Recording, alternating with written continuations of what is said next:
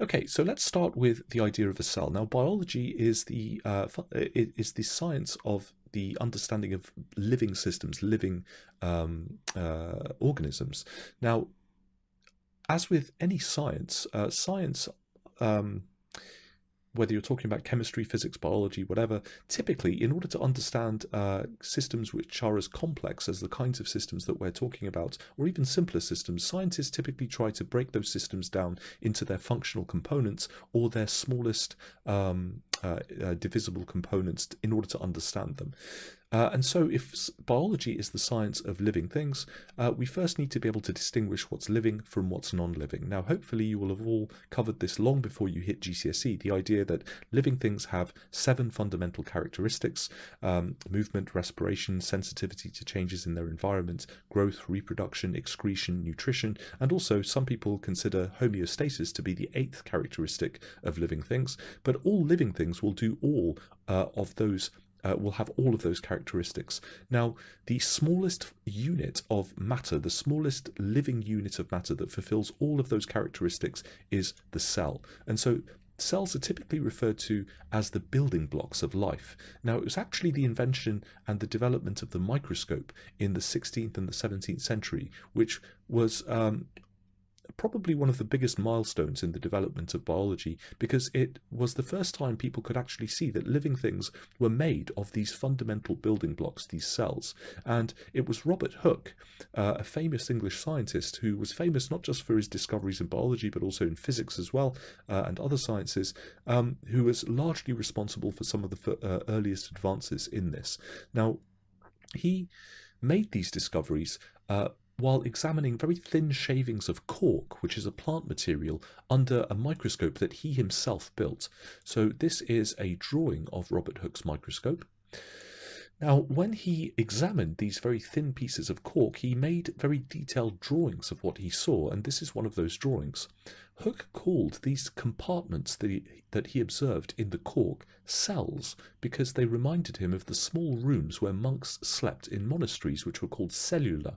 So this is where we get the word cell from, and Hooke was one of the first people to use a microscope to discover the structure of animals and plants, and the idea that they weren't just made of these continuous materials, that the materials that living organisms are made of are themselves composed of these smaller, fundamental living units.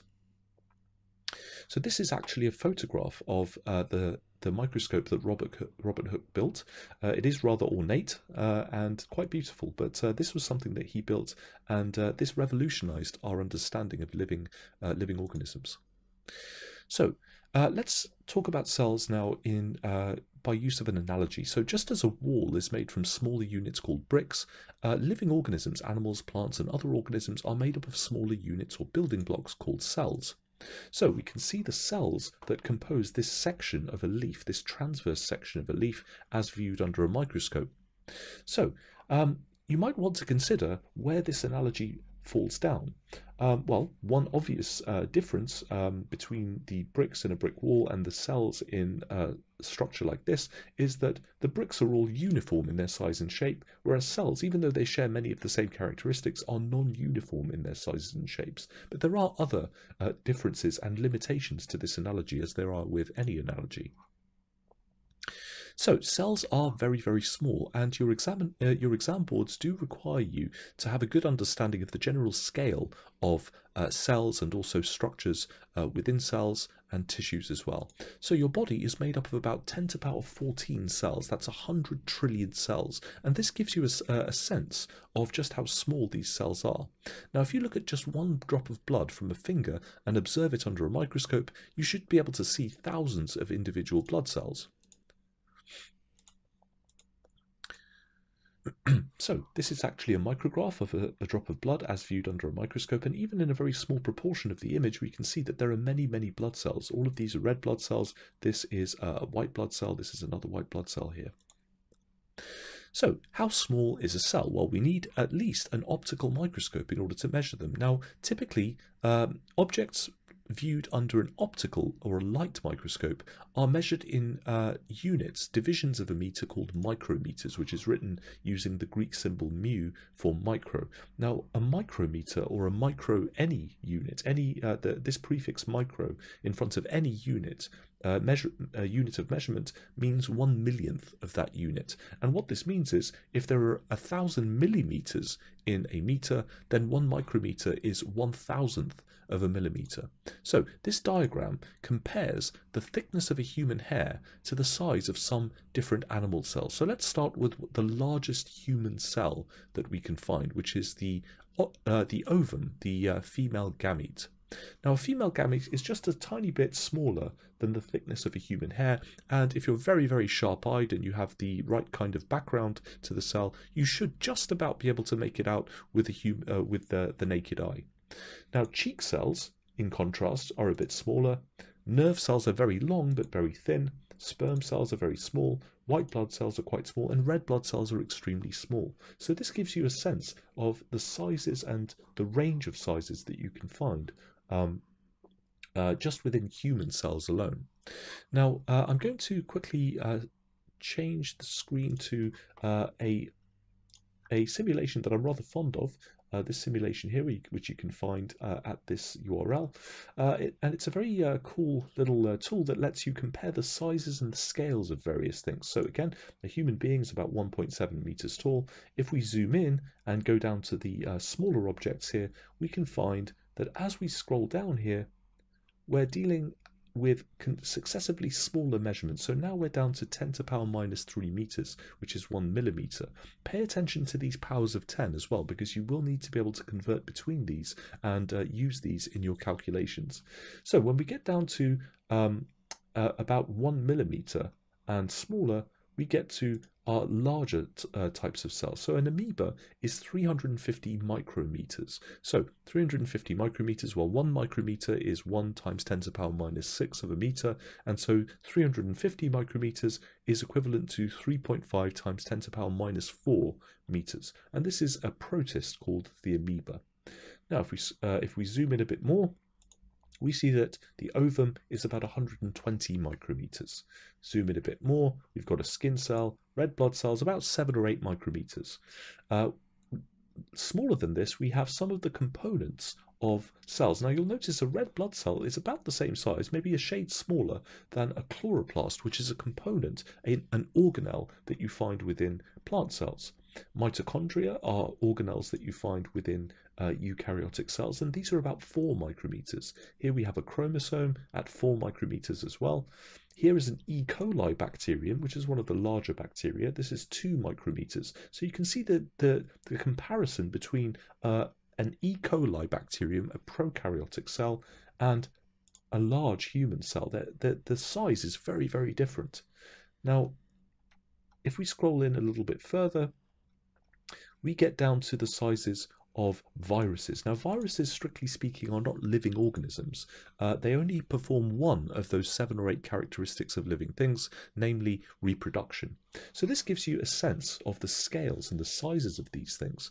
Now, this simulation is particularly useful both for biology, chemistry, and physics, because you can look at particles like molecules and their relative sizes, atoms, and even smaller objects where the sizes are somewhat theoretical. So we get down to about the size of a proton or a neutron. Anything smaller than that, then these are the sizes of these things are yet to be confirmed by experimentation. So we've got quarks, which make up baryonic particles like protons and neutrons, and further down. But obviously we're not going to go into that because this is biology and not quantum theory. But just to pique your interest, you can also go to the very, very large. So if we scroll back up to the level of the human, where we started, you can also get larger. So you can find some quite interesting and very somewhat shocking things when you start to zoom out to the very, very large. So I'll let you guys have a play around with this, and I'll include a link to this in the interactive replay video of this webinar as well. So some living things, such as bacteria and protozoa, are unicellular. In other words, each living organism of those types, of those species, are single-celled. So one of the examples that we've just seen is an amoeba, another is a paramecium. So these are microscopic unicellular creatures which you find living in ponds and streams.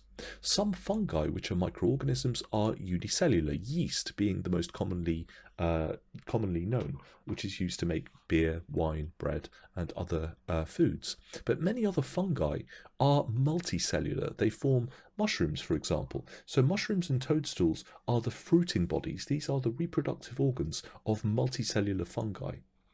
Penicillium mold is a multicellular fungus, and this is the fungus from which we extract the antibiotic penicillin.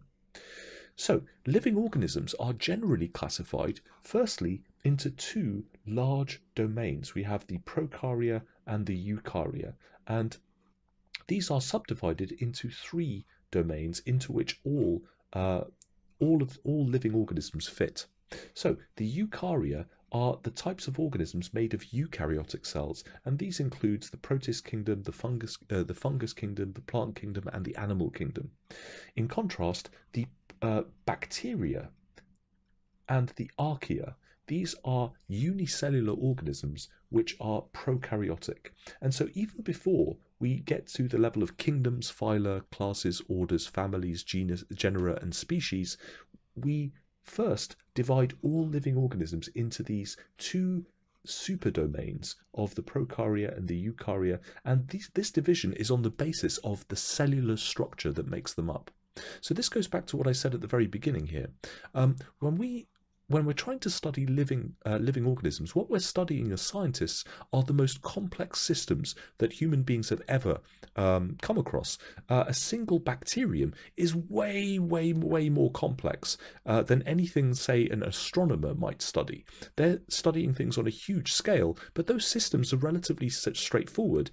When you look at bacteria, you could take all of the laboratories and all of the scientists and all of the resources and all of the money in the world and ask those laboratories and scientists to make a bacterium from scratch, from raw materials, and they simply couldn't do it. It's way too complex and we simply don't understand enough about it. Now, given that that's the case, given that biology deals with the most complex systems that human beings have ever come across, it's even more important that we start to classify organisms into groups so that we can better talk about them and understand them. But what better way of classifying things into groups than fundamentally on the basis of the building blocks that make them up? The building blocks, the cells that make up eukaryotic organisms, have quite different features from the building blocks, the cells that make up prokaryotic organisms like bacteria and archaea. So the groups into which living things are said to belong are always being reviewed as new information, and genetic information in particular is gathered. In the old days, we only really divided things into kingdoms, but then as more information emerged and we started to understand more about the genetic differences and the structural differences between eukaryotic cells and prokaryotic cells, this three-domain system emerged. So today we commonly use this system, which is based upon three domains, and it's the eukarya which are divided into these kingdoms. So the eukarya is the domain made up of all living things classified into those five kingdoms that we mentioned before. So these organisms occupy a very diverse range of habitats and display various types of nutrition, types of feeding. So some members of this domain obtain their nutrients by digestion and absorption, and that includes things like some protists, fungi and animals, whereas other members of this domain will obtain their nutrition by autotrophy, which is an example of which is photosynthesis, by creating their own nutrients using energy and inorganic substances in their environment. Now, most members of the eukaryotic domain are in fact multicellular, but the protists, for example amoeba, are unicellular, and also some fungi such as yeast that we mentioned before.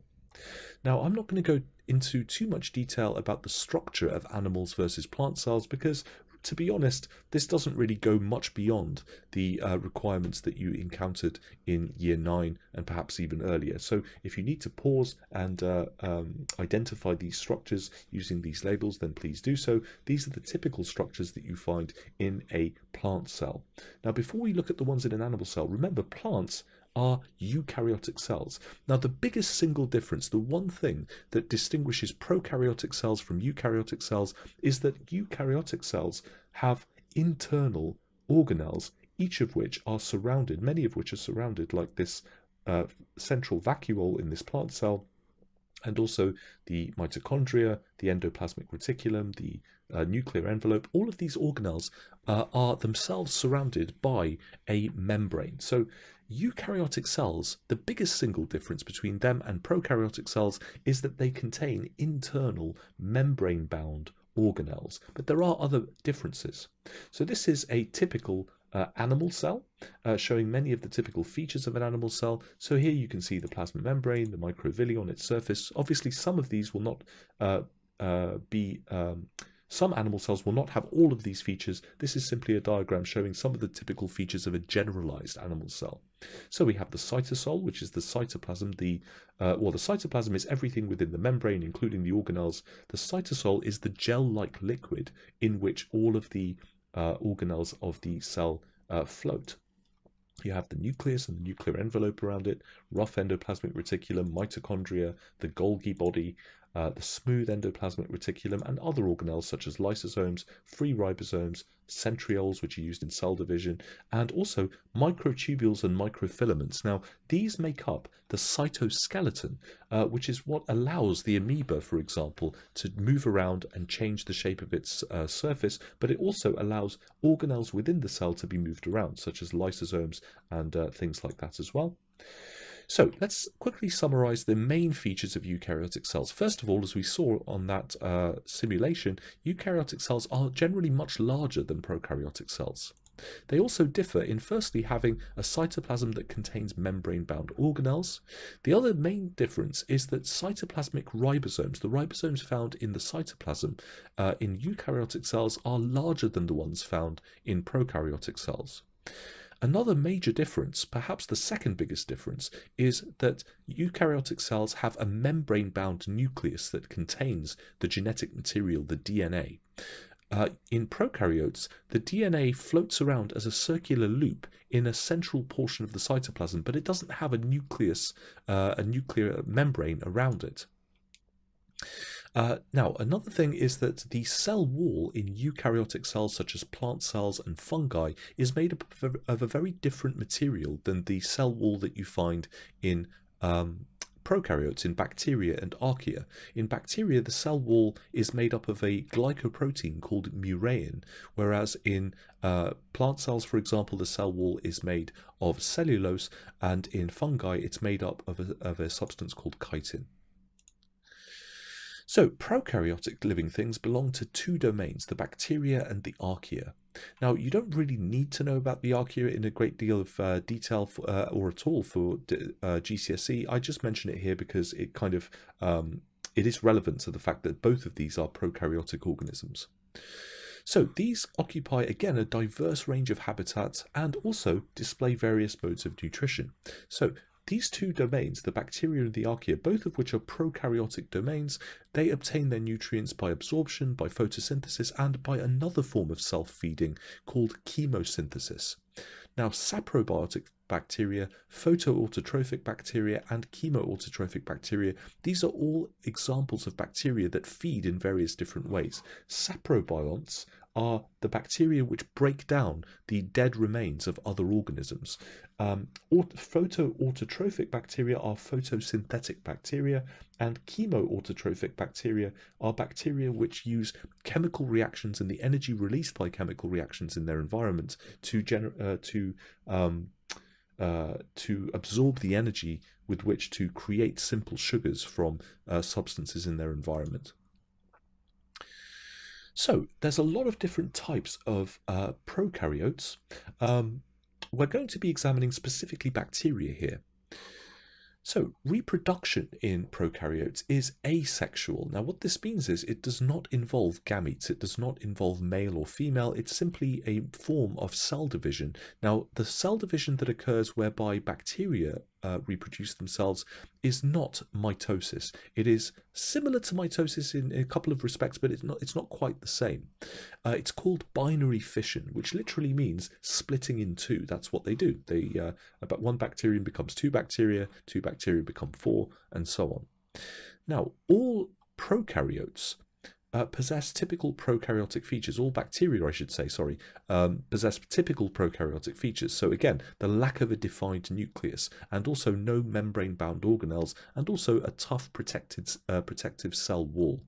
The chromosome in prokaryotes and bacteria is a single large loop of genetic material, unlike in eukaryotes, where the DNA is linear and organized into chromosomes and surrounded by a nucleus. You don't have that in prokaryotic organisms. It's simply a very large single loop of DNA which sits in the middle of the cytoplasm without a nuclear membrane around it. So we mentioned the differences in the cell wall of a bacterium, and the archaea have some other specific features which again you don't necessarily need to know for GCSE. I just include them here for maybe a little bit of extra detail for those of you who are interested. So let's take a look at a diagram of a typical or generalized bacterium. And again, not all bacteria have all of these features, but there are some features which are always present and some features which are sometimes present. So the structures which are always present are a cell wall made of that glycoprotein, murine, a cell surface membrane or plasma membrane, and then you have these food reserve granules, and a circular loop of DNA which makes up the bacterial DNA molecule, the bacterial chromosome. You also have smaller ribosomes. Now, the size of ribosomes is given in Svedberg units, and the size of ribosomes in bacteria and prokaryotes is about 70s. In eukaryotes, it's about 80s. So you don't really need to know the numbers or about Svedberg units. Just remember that the ribosomes that you find in prokarya are smaller than the ones that you find in eukarya. Obviously, you also have cytosol and a cytoplasm. Now, in some bacteria, but not all, you also have some other features. So you have these fimbriae or pili, which are used by bacteria to adhere to surfaces. You sometimes have small circular loops of DNA called plasmids. Now, these allow one bacterium to transfer genes to another bacteria. And this is actually very important in the way in which antibiotic resistance is passed from one bacteria to another, for example. You also sometimes have a slime layer or a capsule.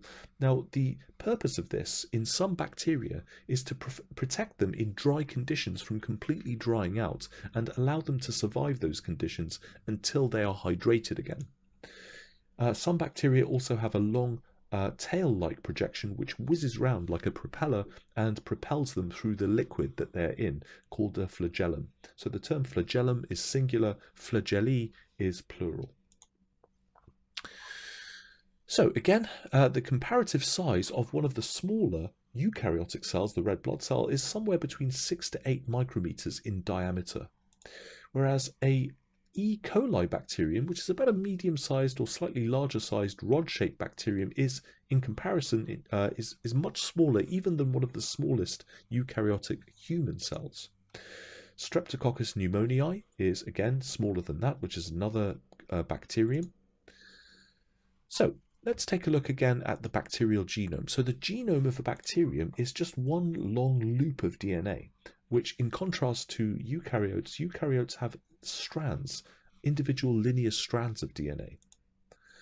So we also mentioned that plasmids can also be found in the bacterial cytoplasm. These are smaller loops of DNA which can actually be transferred from one individual bacterium to another to allow that bacterium, the second bacterium, to take on the genes of the first. So let's quickly summarize the features of prokaryotic cells before we move on. So again, prokarya are much smaller than eukarya. Prokaryotic cells have a cytoplasm that lacks membrane-bound organelles, so no mitochondria, no chloroplasts, nothing like that. They have ribosomes that are smaller than those in eukaryotes. They have no nucleus, and they have a cell wall which is made up of a different material than the cell walls of eukaryotic cells like plant cells or fungi. It's made up of a glycoprotein called murine. Now, in addition, many prokaryotic cells possess one or more plasmids. They possess a capsule surrounding the cell, a slime layer which prevents them from drying out or desiccating. They possess one or more flagellae, and they may form chains or clusters. They're not, when bacteria form chains or clusters, they're not considered to be a multicellular organism, because what you have is individual free-living bacteria, which themselves are individual unicellular organisms that have clustered together in a colony. So that's the distinction there. Okay, so let's move on now to the second thing that you all voted for me to go through, which is mitosis. Now, cell division in eukaryotes is either mitotic or meiotic. In this particular webinar, we're not going to go into meiosis in any great depth, because that is going to be covered in a later webinar for GCSE Biology students. So we're going to focus on cell division, in particular on mitosis. Now, also what I want to raise before we go into this is, strictly speaking, mitosis and meiosis are not forms of cell division. They're types of nuclear division. They are ways in which the nucleus divides to lead to daughter nuclei with a particular number of chromosomes in them. Now, cytokinesis follows the nuclear division. Cytokinesis is the process by which the cell itself divides to produce two daughter cells. So it's a fine point of biological language, but if you're aiming for the very highest marks, and more importantly, if you're aiming for the deepest understanding of these principles, you really need to get your language right with these things. So, strictly speaking, mitosis and meiosis are forms of nuclear division which are followed by cell division, cytokinesis. So in order to understand these types of nuclear division, we need to first understand a little bit about chromosomes and inheritance. Now, the idea of chromosomes we're going to go into in a lot more depth later on when we look at genetics, but we're going to need to kind of review some of the basics of this in order to understand mitosis, meiosis, and cell division. So the cells of eukaryotic organisms like animals and plants contains structures called chromosomes. Now, a chromosome is a structure into which the DNA in the nucleus is organized together with packaging proteins for the purposes of nuclear division and cell division. That's what a chromosome is. So here is an electron micrograph of a chromosome. You can see the typical kind of X shape here. So the chromosomes control the functions of cells, particularly the ways in which cells divide. And they contain all of the instructions required to build an adult from a fertilized egg cell in the case of human beings and other animals. Now, this is, again, a little bit of a simplification. It's not that the DNA in the chromosomes controls the functions of all of the cells, but for GCSE purposes, it's enough to say this. Just bear in mind that, in fact, the genes and the chromosomes are simply a repository, a storage vehicle for the or the DNA and the chromosomes are a storage system for storing genes, which are the units of inheritable information. Genes code for proteins, and proteins are what gives the cells their structure and their function in large part. But again, for GCSE purposes, it's enough to understand that the nucleus contains DNA, which is organized into chromosomes, which contain the genetic instructions, the genes, which control the structure and the function of organisms. So in all body cells, except gametes, except sex cells, each chromosome is a member of a pair of chromosomes called a homologous pair. Now, most body cells possess two sets of chromosomes and are referred to as diploid. Gametes possess only one set of chromosomes, and we use the word haploid to describe that. So chromosomes are not normally visible with a light microscope. You need an electron microscope in order to view them. And normally you don't really see chromosomes at all in any case for most of the cell cycle.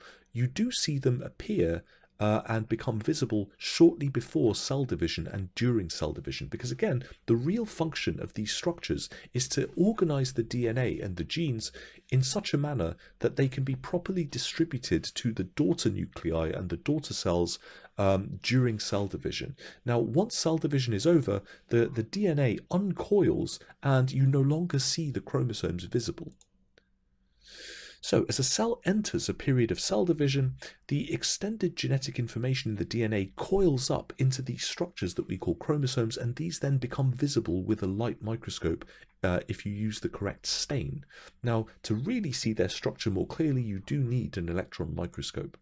So, before a cell actively starts to divide, the genetic material has already been copied so that each daughter cell can have a full complement of genetic information. So a chromosome normally has two distinct halves, as you can see here, and each is called a chromatid. So this would be one chromatid on the left-hand side of this chromosome, and here is the sister chromatid on the right-hand side of this chromosome. And these are joined at the center by a structure called a centromere.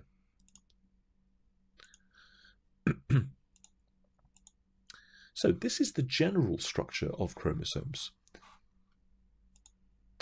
So there are two distinct forms of cell division that we referred to before, mitosis and meiosis. Mitosis takes place in somatic cells or body cells throughout the life of an organism. Now this process always produces cells that are identical to the parent cell and also to each other. The purpose of mitosis is to allow cells to copy themselves, to replicate during growth and repair, and also to replace dead or dying cells. Now, in contrast, meiosis is the type of cell division that only occurs in the reproductive organs, and the purpose is to produce gametes. Now, gametes are sex cells, in our case sperm and egg cells, which have half the number of chromosomes or are haploid as the original parent cell or any other body cell. Now, the reason for this is that in order for the first fertilized egg cell, the zygote, to be formed, you first need a sperm cell from the male parent and an egg cell from the female parent. Now those fuse together.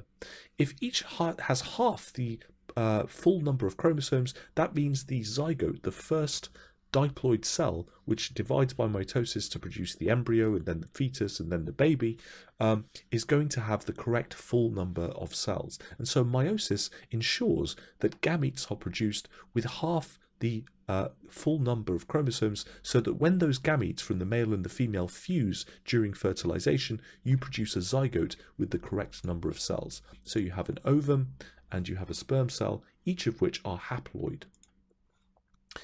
So animal and plant cells that arise as a result of sexual reproduction begin life as a single fertilized cell called a zygote. Now in humans, the egg cell and the zygote are both smaller than a full stop, but are some of the pretty much the largest type of human cells nonetheless. So to become an adult organism, that zygote has to divide millions of times to produce a rapidly dividing ball of cells called an embryo, and eventually even a larger fetus, and eventually the baby which is born. So this happens by the process of mitosis. So you start with a single cell, the zygote, that divides to produce two cells. Those two cells each divide to produce a ball of 4 cells, 8 cells, 16 cells, and so on. So here is a photograph of a human embryo at the 8 cell stage. So we've gone from a single fertilized egg cell to a ball of 8 cells, which eventually will divide to produce even more cells by this process of mitosis. So mitosis, as I said before, produces new cells for growth and repair and occurs throughout the life of the organism. So mitosis can produce new skin cells, new blood cells in the bone marrow, bone cells themselves, muscle cells, and in other organisms we can produce, for example in plants, root cells, stem cells, leaf cells, petal cells. All of these somatic tissues, these body tissues, are produced by the division of cells into these tissues by mitosis. So the chromosomes in a dividing cell first appear as these long, thin double threads called chromatids. They're double because they've just made an exact copy of themselves, and the copies are attached to each other at the centromere. So the double chromosomes then become much shorter and thicker and more visible. So here we can see only 2 chromosomes being shown here in this diagram, but this is just for simplicity's sake. In fact, a somatic human cell contains 46 chromosomes, or 23 homologous pairs of chromosomes. So this is a photograph to show the distinction here. And as you can see, there are so many chromosomes here, they're not clearly visible here. So we're just using a hypothetical diagram here of a cell that only contains 1 homologous pair of chromosomes, just for the purposes of clarity here. So the chromosomes then move to the middle of the cell, or the cell equator, in this manner here. And again, you can see this happening in this photograph of an onion cell. Now at the equator, they then become attached to these long, thin fibers called spindle fibers, which emanate from the centrioles at either ends of the cell. The spindle fibers, once they've attached themselves to the centromeres of these chromosomes, then contract to pull the 2 chromatids apart and split the centromere. And then they further contract to move those sister chromatids, which are now referred to as individual chromosomes, to the ends of the spindle. So the cytoplasm, so we've just talked about mitosis, which is a form of nuclear division. But now the cytoplasm of that cell begins to divide by constricting in the middle. So the nuclear membrane then starts to reform, and the 2 nuclei are then produced, the daughter nuclei. So the division of the cytoplasm is then completed, and the 2 daughter cells are then formed. Now you'll notice now that the 2 daughter cells, each one of those 2 daughter cells have the same number of chromosomes as the original parent cell, and they're also genetically identical to each other. So to summarize mitosis then, we start with the first phase of mitosis, prophase. Now in early prophase, the chromosomes appear as these 2 chromatids joined by a centromere. This is followed by late prophase, where the chromosomes have condensed and spiralized and thickened to these structures which are more visible. Then in metaphase, the second phase of mitosis, the chromosomes move to the equator of the cell like this, and then are the spindle fibers attached to the centromeres, the spindle fibers emanate from either end of the spindle, where you find these organelles called centrioles. In anaphase, the third phase of mitosis, the chromatids are then pulled towards opposite ends of the spindle by the contracting centriole fibers, and the centromeres have split to allow these sister chromatids to move to opposite ends of the cell. Now once the centromeres split, each one of these things that was formerly referred to as a chromatid is now referred to as a chromosome. So now we have the chromosomes at either end of this cell, which is entering the final phase of mitosis called telophase. So another cell division now occurs, and nuclear envelopes form around those chromosomes. So now we have 2 genetically identical daughter cells, each with the normal number of chromosomes, the original number of chromosomes in the parent cell. So all the animal and plant cells which develop from a fertilized egg cell except gametes are produced by mitosis. Mitosis produces daughter cells with the same number of chromosomes as the parent cell, and the daughter cells are genetically identical to the parent cells. Mitosis produces the cells which allow for processes like growth and repair in multicellular organisms. So examples of this would be healing cuts and broken bones, replacing worn out cells like red blood cells, and to allow growth from a child to an adult. So you also need to know about mitosis in single-celled organisms, where mitosis in eukaryotic single-celled organisms, like for example amoeba, is used for reproduction, asexual reproduction. So many living things can reproduce not just asexually, but by sexual means as well as asexual reproduction. So asexual reproduction involves only 1 parent cell and produces 2 offspring cells by mitosis, which again are exact genetic copies of the parent. So the amoeba, for example, reproduces asexually by mitosis, and again the offspring are identical clones of the original parent cell. So here is a photograph of an amoeba. This amoeba would undergo the process of mitosis to produce 2 daughter cell amoeba, each of which are identical genetically to the original. So asexual reproduction by mitosis in amoeba occurs like this. You have a fully grown amoeba. This then becomes rounded in shape and its nucleus divides by mitosis. The nuclei separate and the cytoplasm gathers around each of these nuclei, and the cytoplasm then separates, completely forming two daughter amoebae. So, differentiation then. Now, an organism's growth and development is genetically programmed, although it may be influenced by the environment. Multicellular organisms grow from a single fertilized egg cell by mitosis, and we've seen that example in humans. So we start with one cell, and that single fertilized cell divides and divides by mitosis, eventually producing a ball of rapidly dividing cells called an embryo. However, all of those cells are genetically and structurally identical to each other. They all contain all of the genes necessary for the structure and the function of a full human being. However, so far, there are no discernible differences between these. These are undifferentiated cells.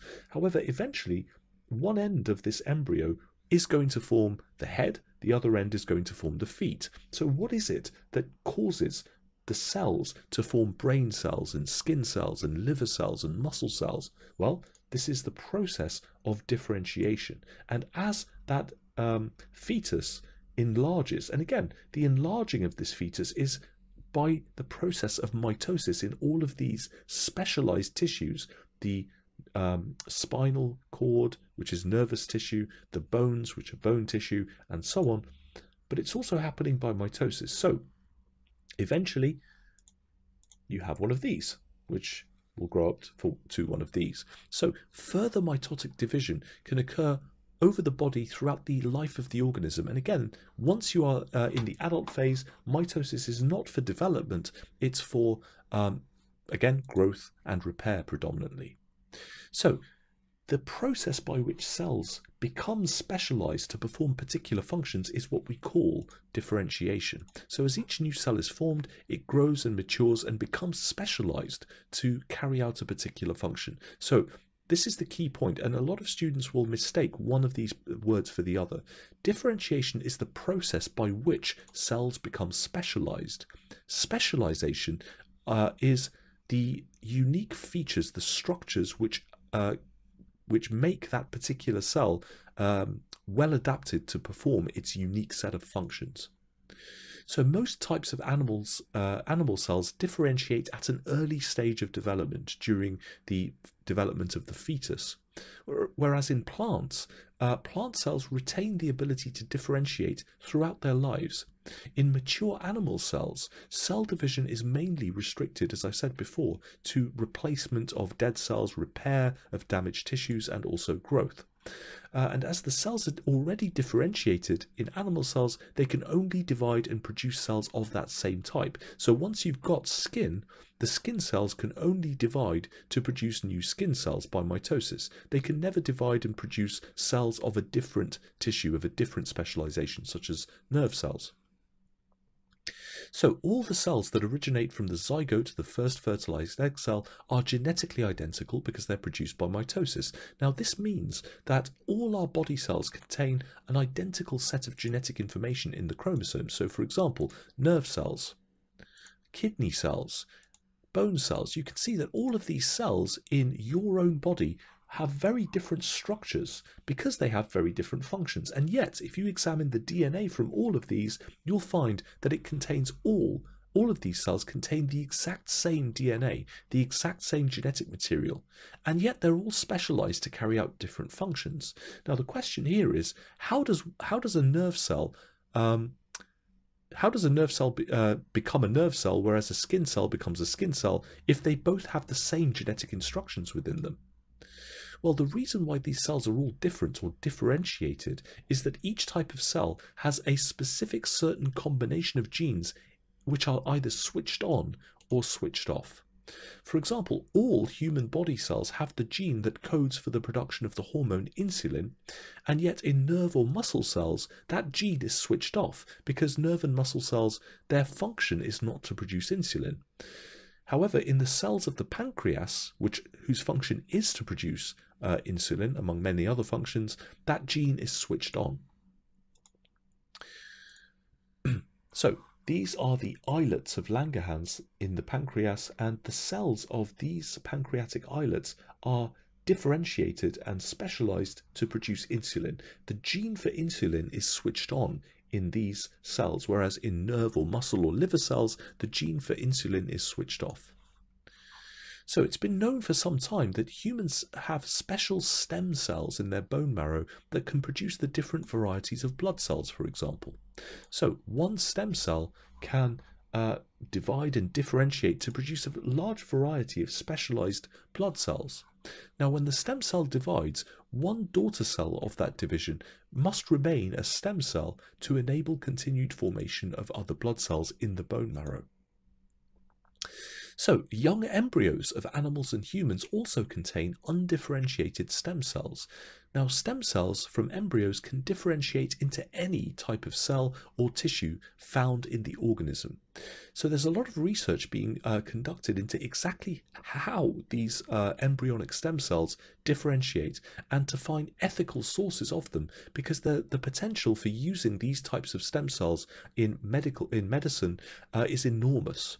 Stem cells, for example, have the potential to treat a range of medical disorders which currently are untreatable, such as paralysis caused by accidents to the spinal cord. So there's a lot of stem cell research being done, but there are ethical considerations, because in order to get hold of the kinds of stem cells that can differentiate into any tissue, one of the main sources of those is in embryos. But in order to take those stem cells from an embryo, frequently you are going to destroy the embryo. And so obviously this is going to throw up a whole host of different ethical considerations and dilemmas. So, Christopher Reeve, a famous American actor who played Superman in the original Superman movies, unfortunately had a tragic accident riding in 1995. He fell from his horse, and the nerves in his spinal cord were so severely damaged that he was left unable to move his arms or legs voluntarily, and this is called quadriplegia. Now, knowing that cells from human embryos can be made to grow into nerve cells, it may one day be possible to treat these kinds of spinal injuries by growing nerve cells in the damaged region of the spinal cord from embryonic stem cells. Now, currently the stem cells are obtained from aborted human fetuses, and so this has not been achieved at present, but a lot of research has been directed into this field of study for obvious reasons, in order to heal very drastic injuries like this one. So stem cells can be seen in this photograph. So notice that these cells all look alike, and they don't really look like any particular kind of cell. They don't look like muscle cells, they don't look like nerve cells. They're just these kind of very nondescript spherical cells with very little in the way of distinguishing features. In contrast, these are nerve cells, and these were actually produced by causing stem cells to differentiate, by switching on the genes in those stem cells, so that those stem cells differentiated to become these specialized nerve cells. So let's take a look at tissue culture now. So if we take an embryonic stem cell, and we can then cause it to differentiate and become a specialized nerve cell, a neural stem cell, which are the kinds of stem cells which can differentiate to become nerve cells. When this divides, this will leave one daughter cell as a neural stem cell, whereas the other will differentiate and specialize into a nerve cell. So we can then take these nerve cells and put growth factors and these nerve cells, causing them to reproduce themselves in vitro in a growth medium, in an artificial growth medium. So now we take these nerve cells and then genetically modify them and test them and transplant them into the injured person's spinal cord, where they can then rebuild the motor and sensory neurons and restore the feeling and sensation that that person has lost due to their paralysis. So this is a potential application of stem cell technology. Now, in flowering plants, mitosis is much more localized than in animals. Mitosis in animals happens in pretty much every tissue, with the exception of a few tissues. So, for example, once you get to the adult age, your brain stops producing new brain cells. But in most of your other tissues, growth and repair might continue. So, in plants, however, certain types of plant cell in certain very specific locations in the plant will remain able to differentiate and specialize throughout that organism's lifetime. So the regions where you find undifferentiated plant cells are called meristem or meristem tissue, and this derives from a Greek word which means to divide. So meristem is a region of undifferentiated cells which through mitosis give rise to new specialized cells. So in plants, the growing regions, specifically the growing root tips and the growing shoots, but also the lateral meristem tissue found along the lengths of these roots and shoots, contains this meristem tissue containing these undifferentiated cells which are able to divide and differentiate and specialize. So when a meristem cell divides, like in animals, one of the cells remains meristematic and the other cell gives rise to more specialized cells. All of the cells, tissues and organs in a multicellular plant are derived from meristems. So plants grow in height due to the activity of zones of meristem tissue which are found a few millimeters behind the shoot tip. This is called apical meristem. So if we take a vertical section through a shoot tip, we can find the developing leaves, we can find the developing buds down here, and at the very tip, this is where if we take a section and look at it under a microscope, we can find the apical meristem cells. These are the cells which are rapidly dividing by mitosis and then differentiating and specializing. So here we can see these cells differentiating into xylem and phloem tissue in the tip, in the growing root, in the growing shoot tip as the shoot grows to produce this transport tissue. So this is a thin section of a plant stem observed at a magnification of about 1,000 times under an optical microscope. These are stained sections showing the epidermal cells, the phloem cells, the meristem here, which is the lateral meristem, the cambium cells, and packing cells as well. And here we can see the xylem tissue. Now, roots in plants will grow in length due to the activity of zones of meristem tissue, which are found a few millimeters behind the root tip. This is called also apical meristem. The term apex means the tip of something. So you can have the apex of the shoots just as much as you can have the apex of the roots. So here we can see the phloem tissue, the xylem tissue in the middle of the root. This is the central vascular or transport tissue of the plant. At the tip you see this root cap, which is really there to protect the rather delicate meristematic tissue behind it. Here we can see the root hairs, which absorb water with dissolved minerals from the soil and provide a larger surface area through which to do so.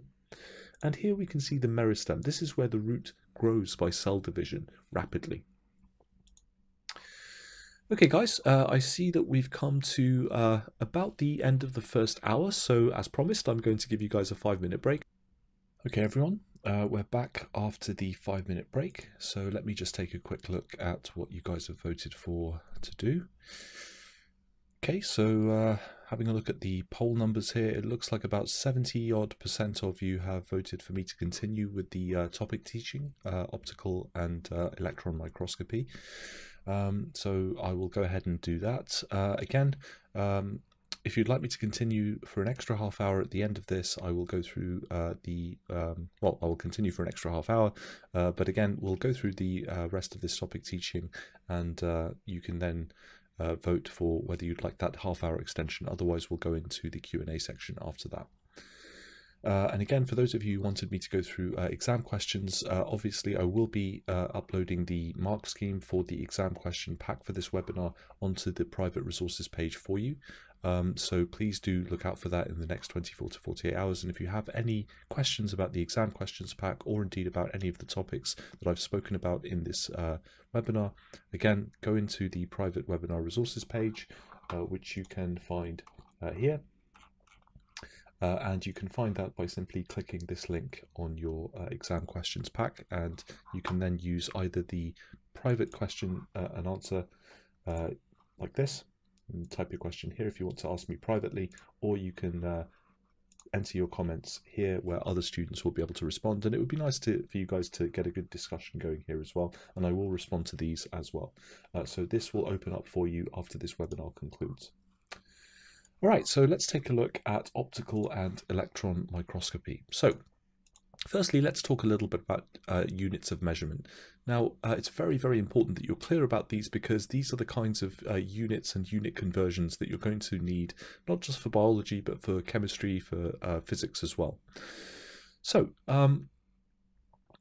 let's take a look at these units. So just bear in mind, normally microscopic things in biology are measured in micrometers when we're talking about optical microscopy, and when you're down to the scale of electron microscopy, you're looking at things on the order of nanometers. So micro, the prefix micro in front of any measurement means 1/1,000,000th of that measurement, or 10 to the power minus 6. Nano is 1/1,000,000th, or 10 to the power minus 9. And so in terms of unit conversions, 1 meter is 100 centimeters. So 1 centimeter is 10 millimeters because there are 1,000 millimeters in a meter. And because there are 1,000,000 micrometers in a meter, 1 millimeter is 1,000 micrometers. So, because there are 1,000,000,000 nanometers in a meter and there are 1,000,000 micrometers in a meter, the conversion is 1 micrometer to 1,000 nanometers. So, if you have trouble interconverting between these, obviously you can ask and I'll be happy to help you further. But you can simply kind of just be aware of these conversions so that you can convert between them relatively quickly. So, there's a few key terms that you need to be aware of. So, you'll need to understand the meanings of these terms and be able to write these, use these terms appropriately in your descriptive and explanatory answers in exam questions, particularly in biology, where you find typically a lot more long answer questions, not just the 6-mark and 4-mark questions, but questions that require you to describe and explain in kind of extended written language. So we're going to look at specific key terms relating to microscopy here. So firstly, the material, or what you put under the microscope to observe, that is called the object or the specimen. These are synonyms for the purposes of microscopy. So the appearance of that material when viewed under the microscope is referred to as the image. Now this includes what you see with your eye when looking through the microscope, and it also refers to any recording that you make of that image, and that includes things like photographs or biological drawings. So for example, if you're viewing a Daphnia, a tiny aquatic crustacean under a microscope, the Daphnia itself would be the object or the specimen, and the picture that you observed down the microscope would be referred to as the image. So you need to know the parts of a microscope, and so you also need to know how to use them. Now, I'm not going to go into the use of a microscope because you're not going to be really tested on, you're not going to have a microscope put in front of you in an exam and asked to use it, but you do need to know about the parts of a microscope and what they do. So the modern optical microscope refers to microscopes that use light. Is essentially an instrument that uses a series of convex or converging lenses through which the light can be focused to obtain an enlarged image of a very small object. And typically it's made up of these main parts. So you have the light source, which can be a bulb. It can also be a reflecting mirror which collects the ambient light from the surroundings and passes it through the first lens, which is called the condenser lens.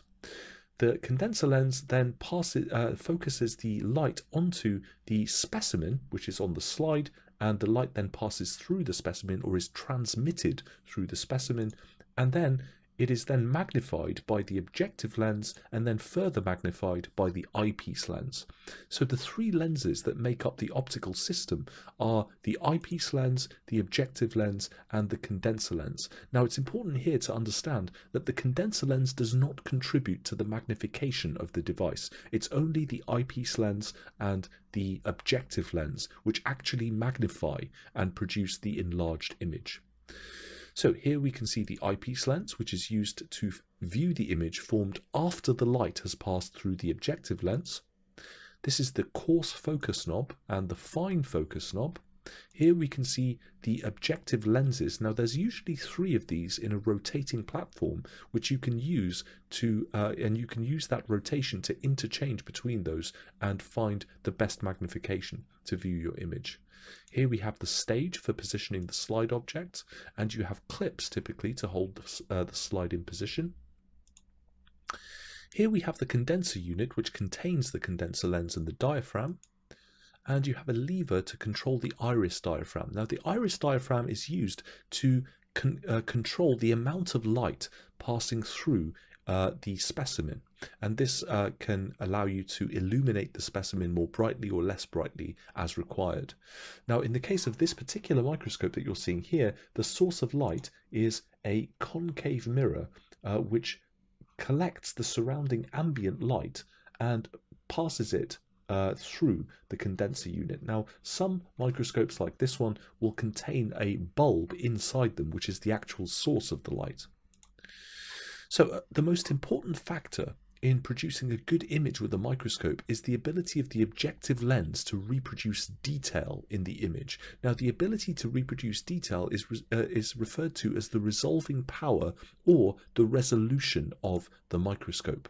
So resolution is defined as the smallest distance between two particles which allows them to be distinguished from one another by that particular microscope. Now, the unaided human eye has a resolving power of about 0.1 millimeters. So in other words, it can just about distinguish between two lines separated by 0.1 millimeter of distance. I think I said 1 millimeter. I meant to say 0.1, sorry. So if you had two thin lines drawn next to each other on a piece of paper, for example, if they were 0.1 millimeter apart, the average unaided naked human eye could just about tell them apart as two separate lines. If they're any closer than that, then they will simply appear as one line to you. This is what we mean by resolving power or resolution. Now, in contrast to that, the resolution of a light microscope is 200 nanometers, 200 billionths of a meter, and the resolution of an electron microscope is 0.2 nanometers, 0.2 billionths of a meter. So this gives you a sense of just how much detail can be resolved by the optical and the electron microscope in comparison to the unaided human eye. So the resolution of the light microscope is limited, and it's limited by the wavelength of the light which is being used. Magnification, on the other hand, is not dependent upon the resolving power, but as the magnification with the optical microscope increases, the limited resolving power gives blurred images. The best optical microscopes that you can get operate at a resolving power of approximately 0.2 millimeters with a magnification of up to 1500 times. Now, this is the very best optical microscopes that you can get.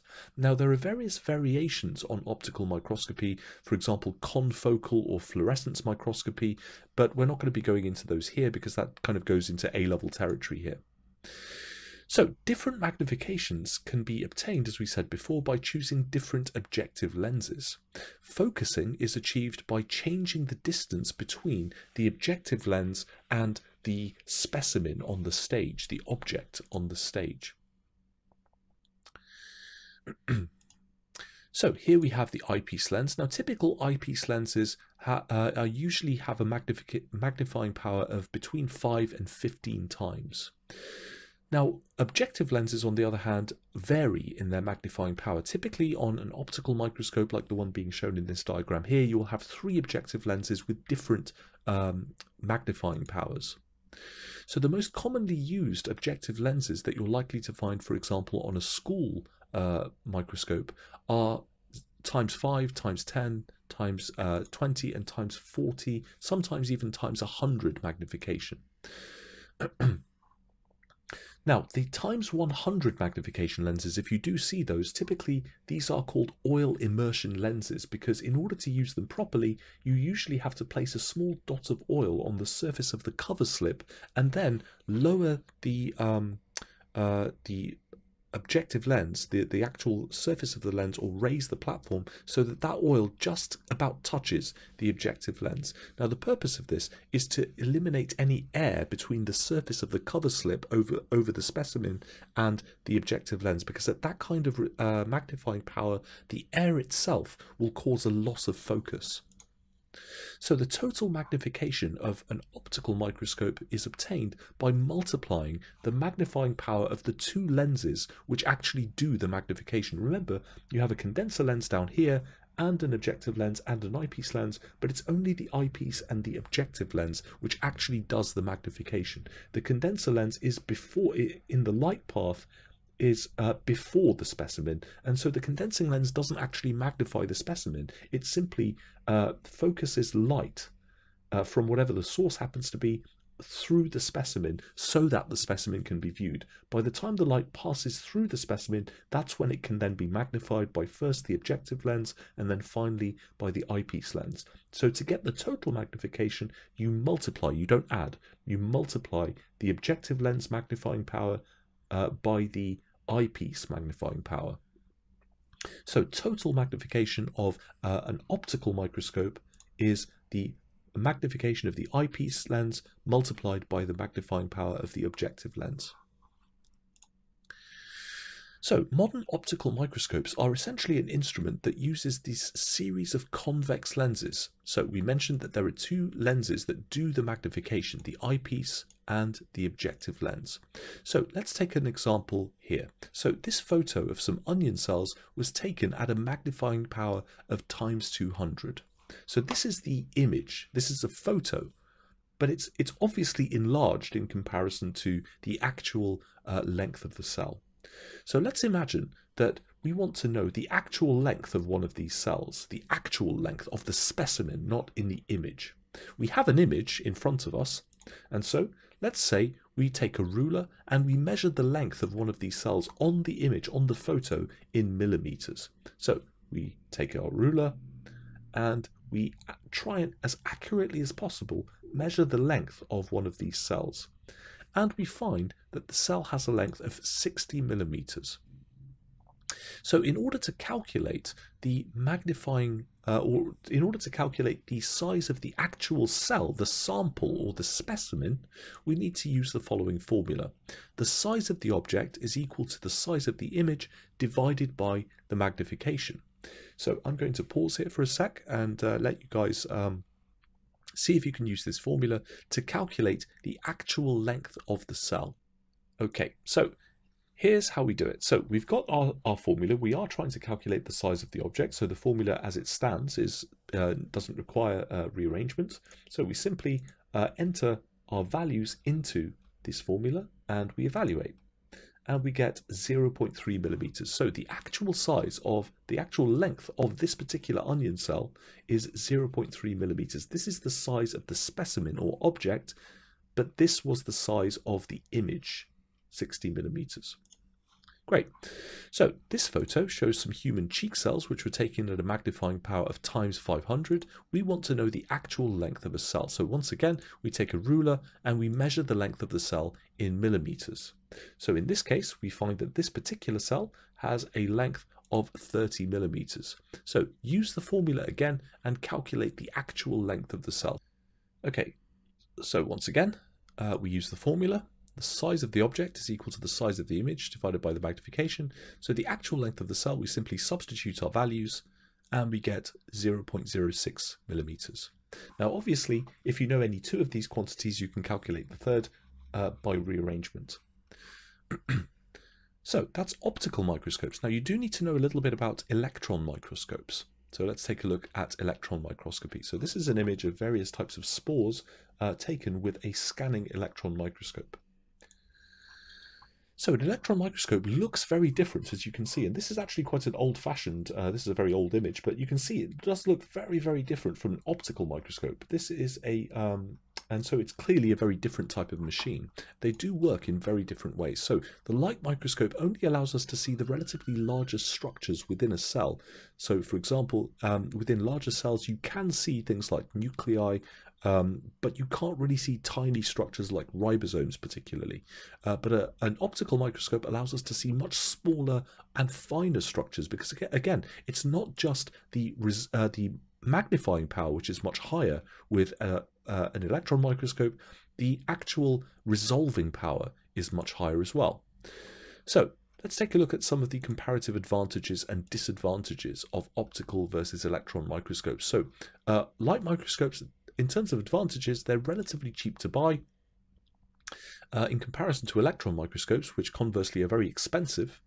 They're cheap to run with light microscopes using little or no electricity, whereas electron microscopes are very expensive to run because it's expensive to power the machinery that generates the beam of electrons, but it's also very expensive to maintain.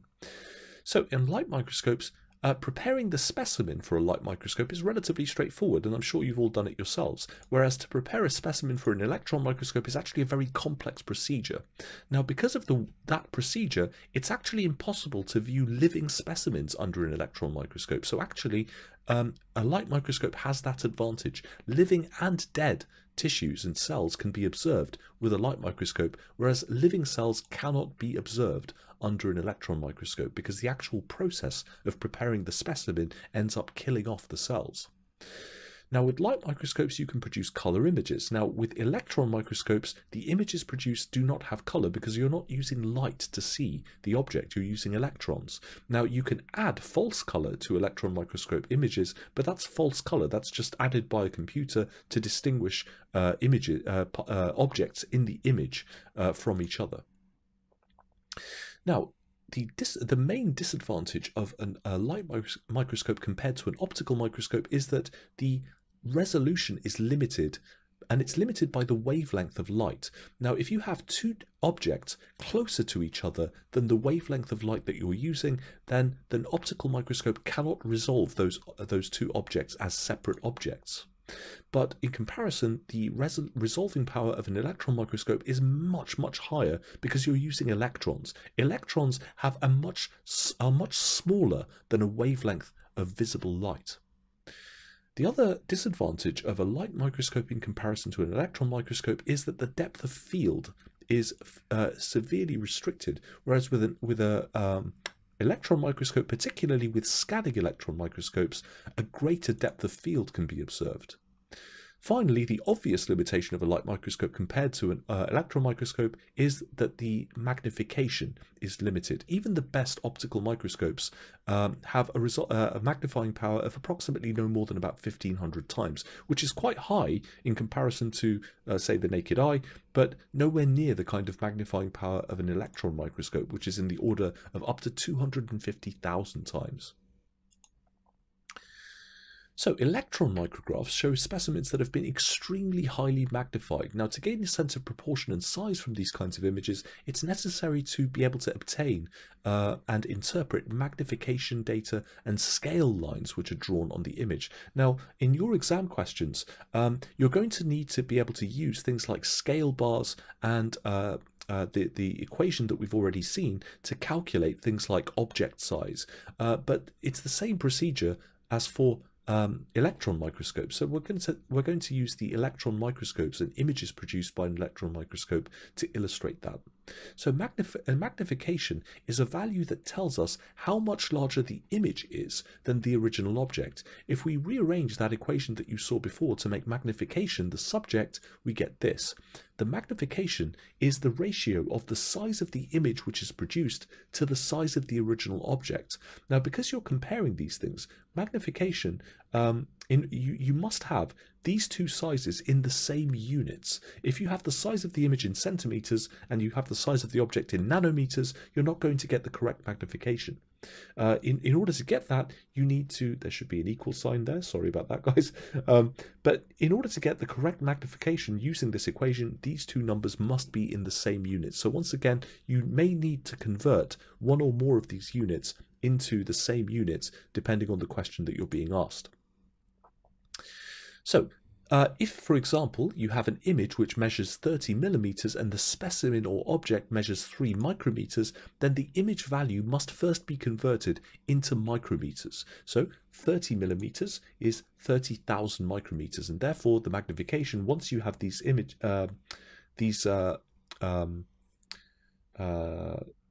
in the size of the image and the size of the object in the same units, micrometers, then you can only then should you be substituting them into the equation to get the magnification, which is in this case 10,000 times.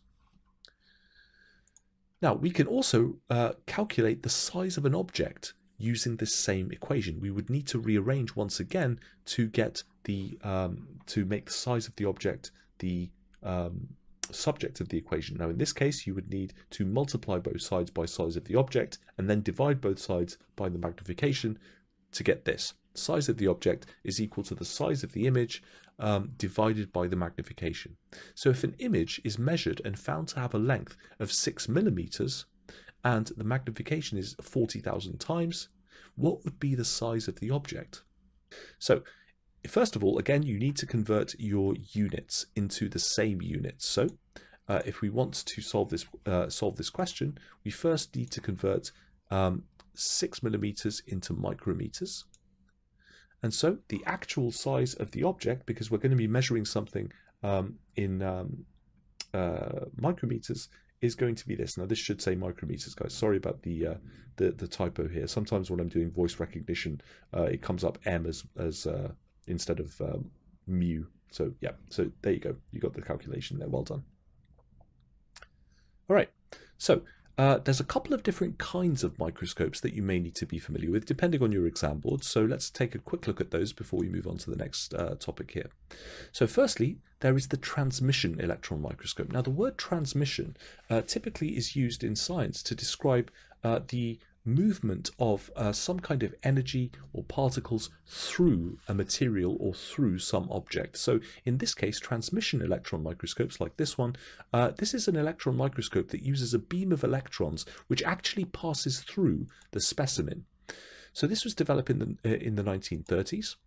And again, it's the short wavelength, the small size of the electron beam, which allows for both the high resolution and the higher magnification.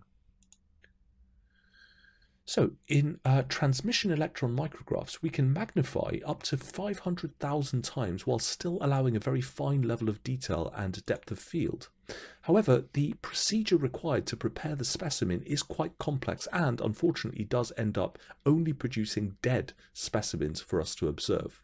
So part of this procedure involves very thin sections of material which are then stained using solutions of heavy metals to produce the contrast required in the observed image. So here's an example. So this electron micrograph shows longitudinal skeletal muscles, and this shows the individual fibrils inside the skeletal muscle cells which are responsible for the contraction of those cells. This is a very, very high level of magnification. This is about 75,000 times. So these are referred to as Z lines. These are the ends of the contractile units called sarcomeres. So if we wanted to know the actual length of the sarcomere, the distance from this Z line to this Z line, we would need to measure the image. So this is our image. Imagine we have a photograph in front of us. We would take our ruler and we would measure the sarcomere and find that on our image it's 130 millimeters in length. So this is the size of the image of the sarcomere. So given the information that I've just provided for you, calculate the actual length of this sarcomere in the actual muscle cell. So here's how we do it. So first of all, we need to rearrange the formula to make size of object the subject. And so this is what we would get.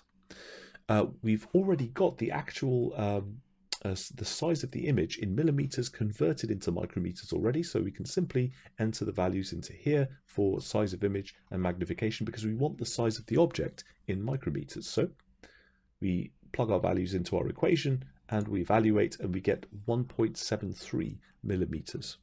Well done. So let's take a look at the other type of electron microscope. This is called the scanning electron microscope. Now, in fact, there are other types of microscopes as well, which I'm not going to get into here, called things like scanning tunneling electron microscopes. There are even more weird and wonderful microscopes like the atomic force microscope. If you want to go and research that, it's very interesting. But for the purposes of what we're talking about here, let's just take a look at the SEM, the scanning electron microscope. So this is a scanning electron micrograph of a hair mite. So many of you might find that quite disgusting, but these are incredibly small organisms, incredibly tiny animals, but you can see just the incredible level of detail and also just how almost three-dimensional it looks.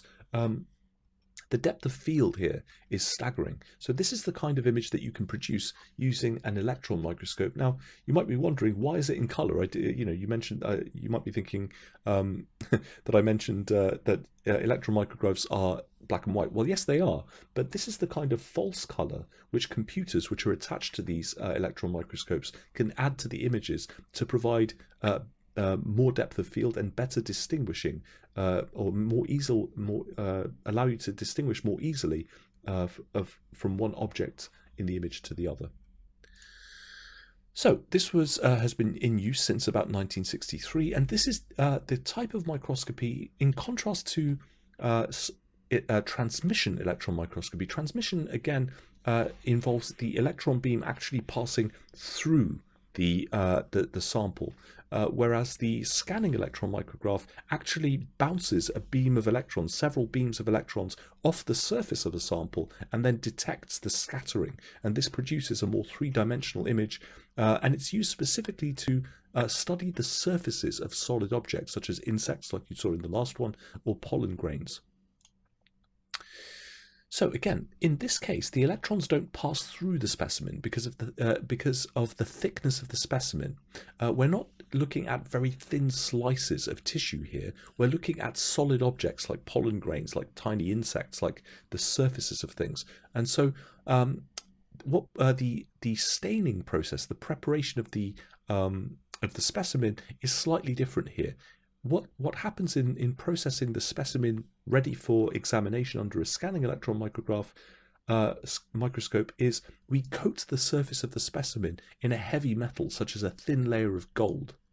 And so the electron beam is reflected as it strikes this surface.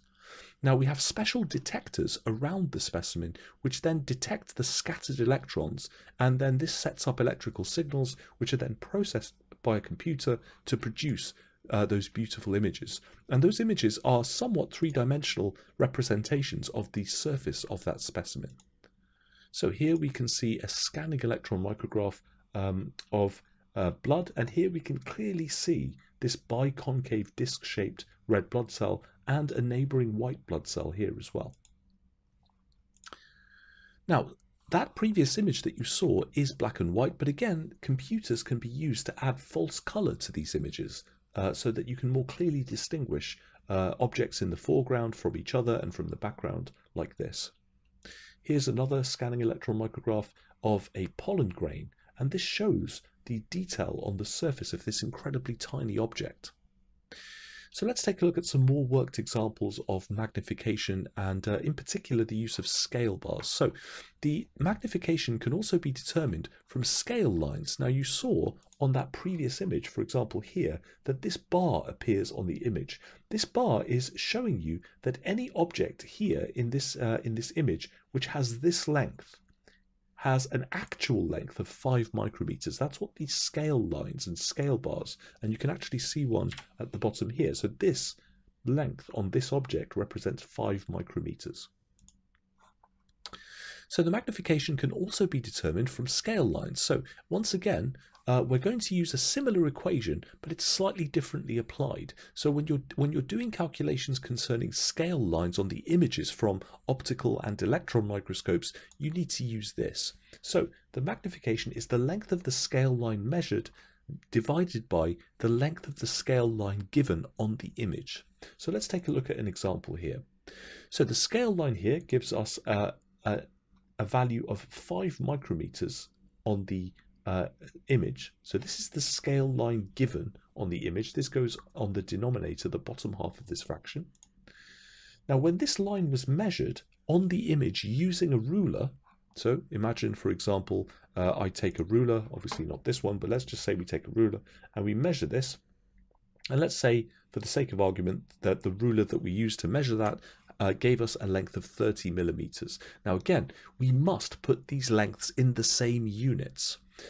And so, since we've got the given length of the scale line in micrometers, we need to convert the measurement that we took of the scale line with our ruler into micrometers. So 30 millimeters is equivalent to 30,000 micrometers.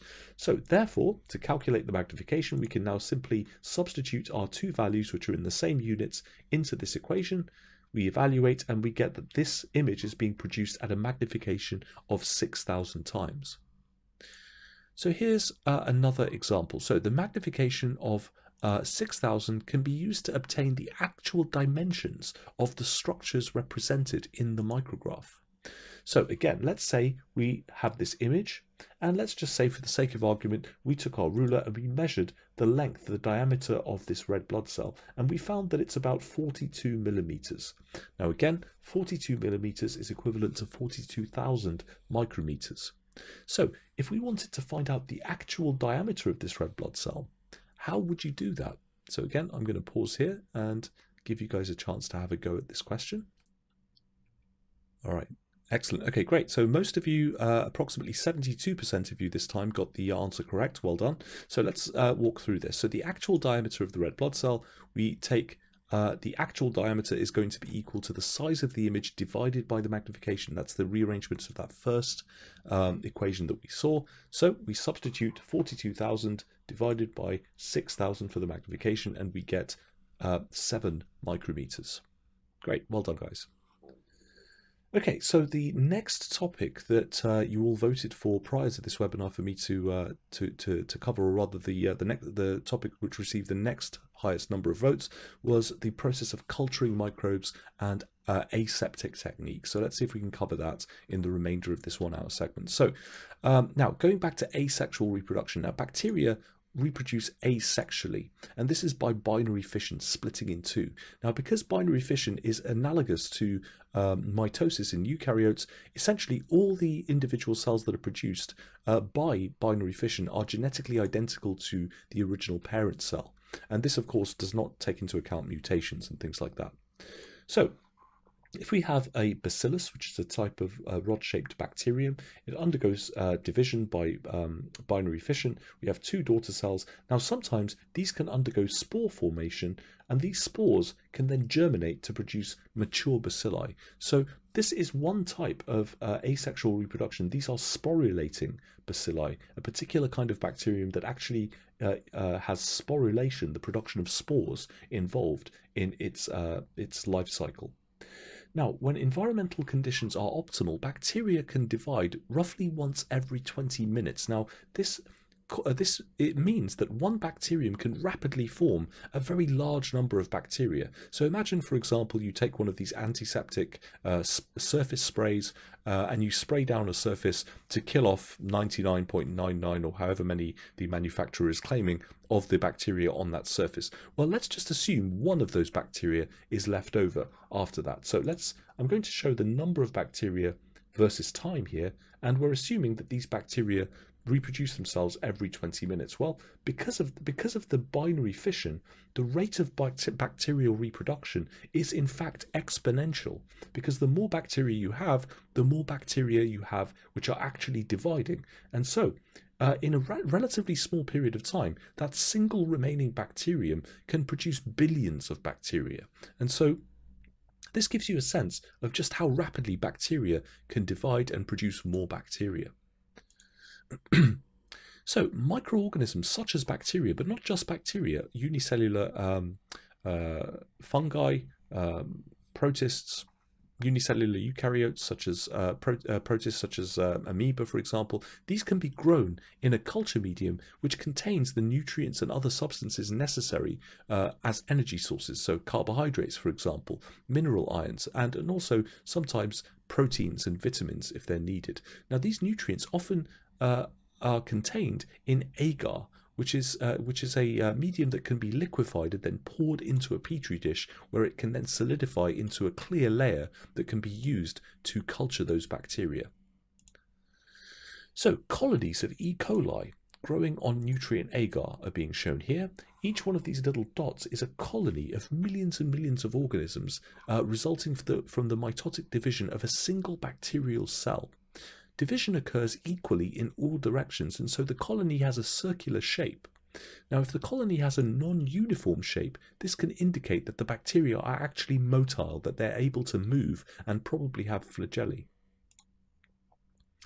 So colonies of fungi grown on nutrient agar are shown here. So you can note here in this image that these colonies have this fluffy appearance. Now this is because colonies of fungi, particularly multicellular fungi, form these multicellular threads called hyphae. and that is actually the multicellular fungus. When you see toadstools and mushrooms, those are the fruiting bodies, the reproductive organs that the mycelium, which is made up of this fine network of hyphae underneath the surface of the soil, it's the toadstools and the mushrooms. These are the reproductive apparatus which that mycelium under the surface of the soil is producing in order to spread spores to other locations. So these fluffy, the fluffy kind of discontinuous appearance at the edges of these, that's because of these fine filaments called hyphae. So here we can see E. coli and fungi grown on nutrient agar, and you can tell which is which very clearly from their different morphology, from their different appearance. So microbial colonies can also be grown in nutrient broth, which is kind of like a soup of nutrients, to form a microbial suspension. Now this type of growth allows for small samples of the colony to be taken from that flask and then transferred to other media like agar in petri dishes for further investigation or imaging or experimentation. So scientists often just want to study the growth of just one type of bacterium. So this means that the first thing that they have to do is to isolate the desired bacterium. The term aseptic technique is used to describe the proper handling of cultures, sterile apparatus, and sterile media, growth media such as agar and nutrient broths, to prevent contamination by other microbial species which are undesirable.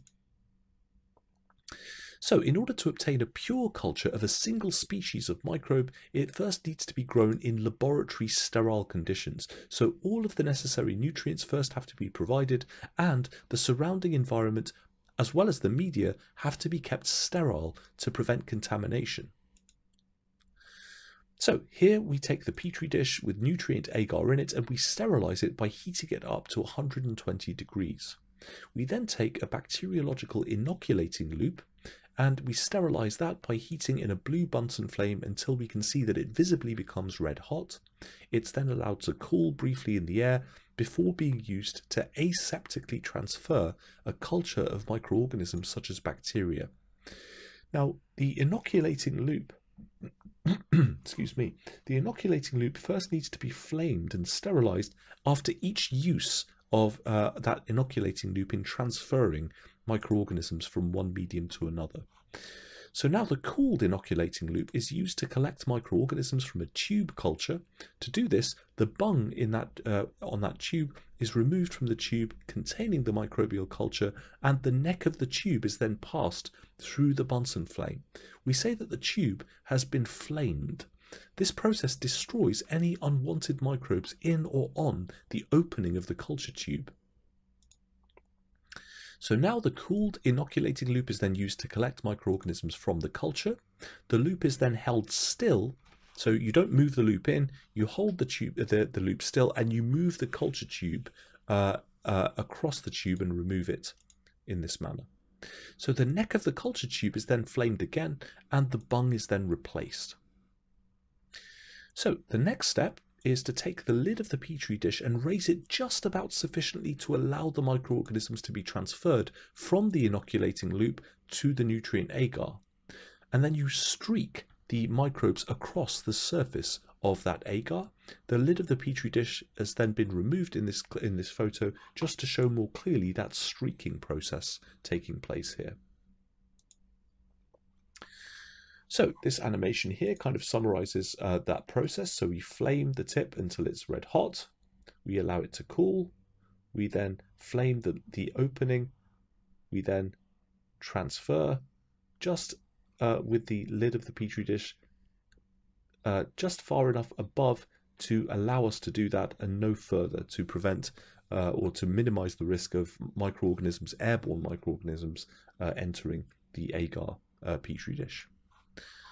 So after inoculation, the petri dishes are stacked and then placed in an incubator at the desired temperature and then left for a specific time period. So petri dishes are usually incubated upside down in stacks in the manner being shown here. And incubating the plates upside down The reason for this is that it stops condensation forming on the surfaces of the agar, which would wash all the microbes across the agar surface. The idea of a streaked agar plate is to allow distinct microbial colonies to grow separately.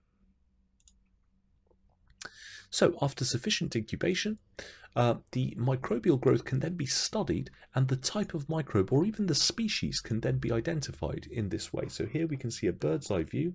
The dishes are lying flat on a backlit screen so that we can see the microbial colonies here. So on streaked agar plates, several streaks can be observed where colonies have merged together. So this kind of heavy growth is really of no real interest because it could consist of more than one species of microbe.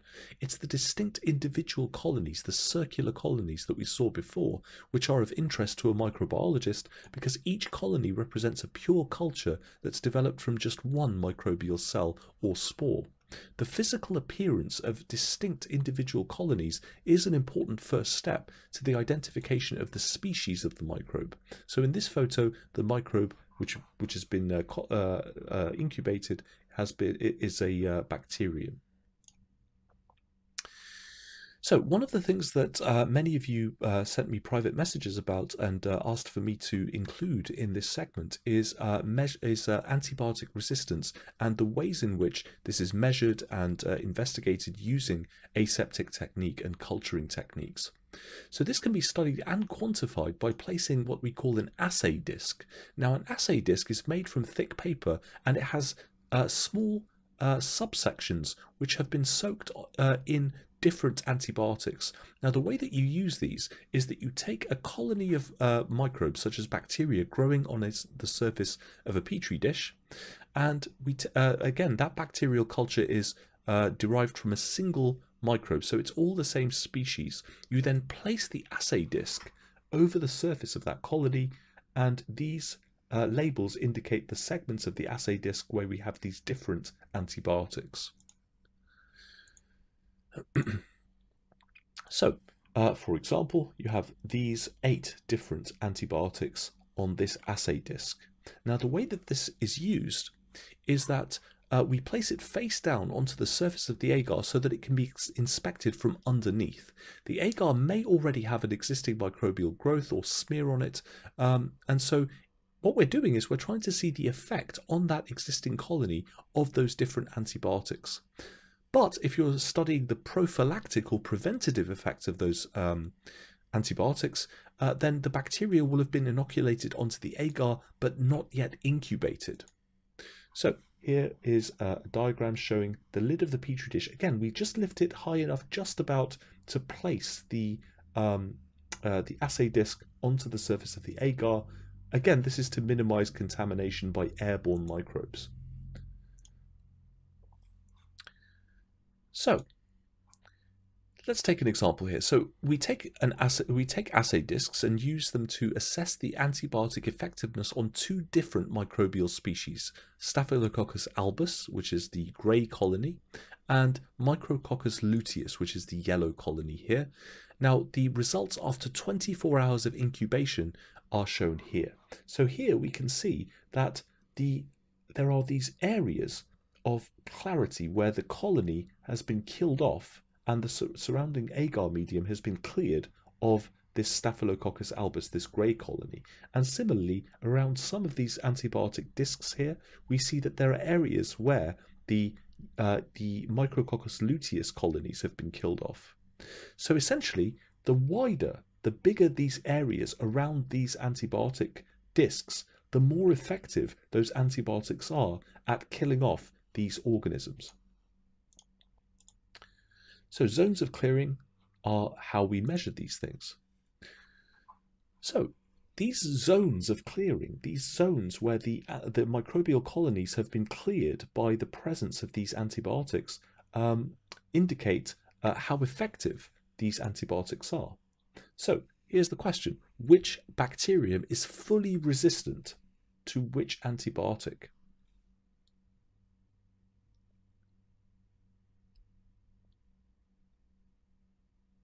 All right, well done. Most of you straight off. Yep, so it's this one here. So we see that Micrococcus luteus, this microorganism growing on this petri dish, it's not resistant to these antibiotics because we have zones of clearing around all of it. And yet around this antibiotic methicillin, we have no zone of clearing. The Micrococcus luteus organisms are perfectly able to live right next to where this antibiotic is. Now, in contrast, this organism, Staphylococcus albus, is not resistant to any of these antibiotics, including methicillin. Now, you may have heard of MRSA, methicillin-resistant Staphylococcus aureus. It's one of these so-called hospital superbugs, and this is a highly resistant form of a bacterium which lives in almost everybody's nasal passages and upper respiratory tracts. The difference with MRSA is that it is resistant to a very wide range of antibiotics, including methicillin.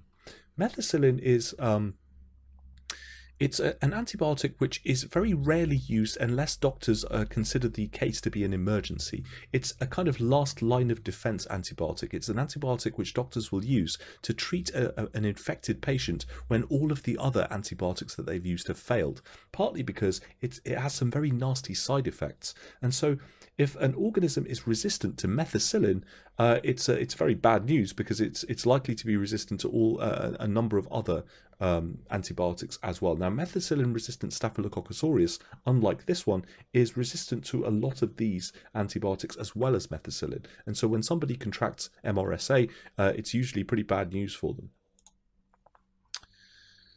Okay, so disinfectants. Now, we can also measure the effectiveness of disinfectants. Now, disinfectants are not the same as antibiotics. The antibiotics are substances which are usually derived from natural sources like fungi, for example, which will naturally kill bacteria in particular.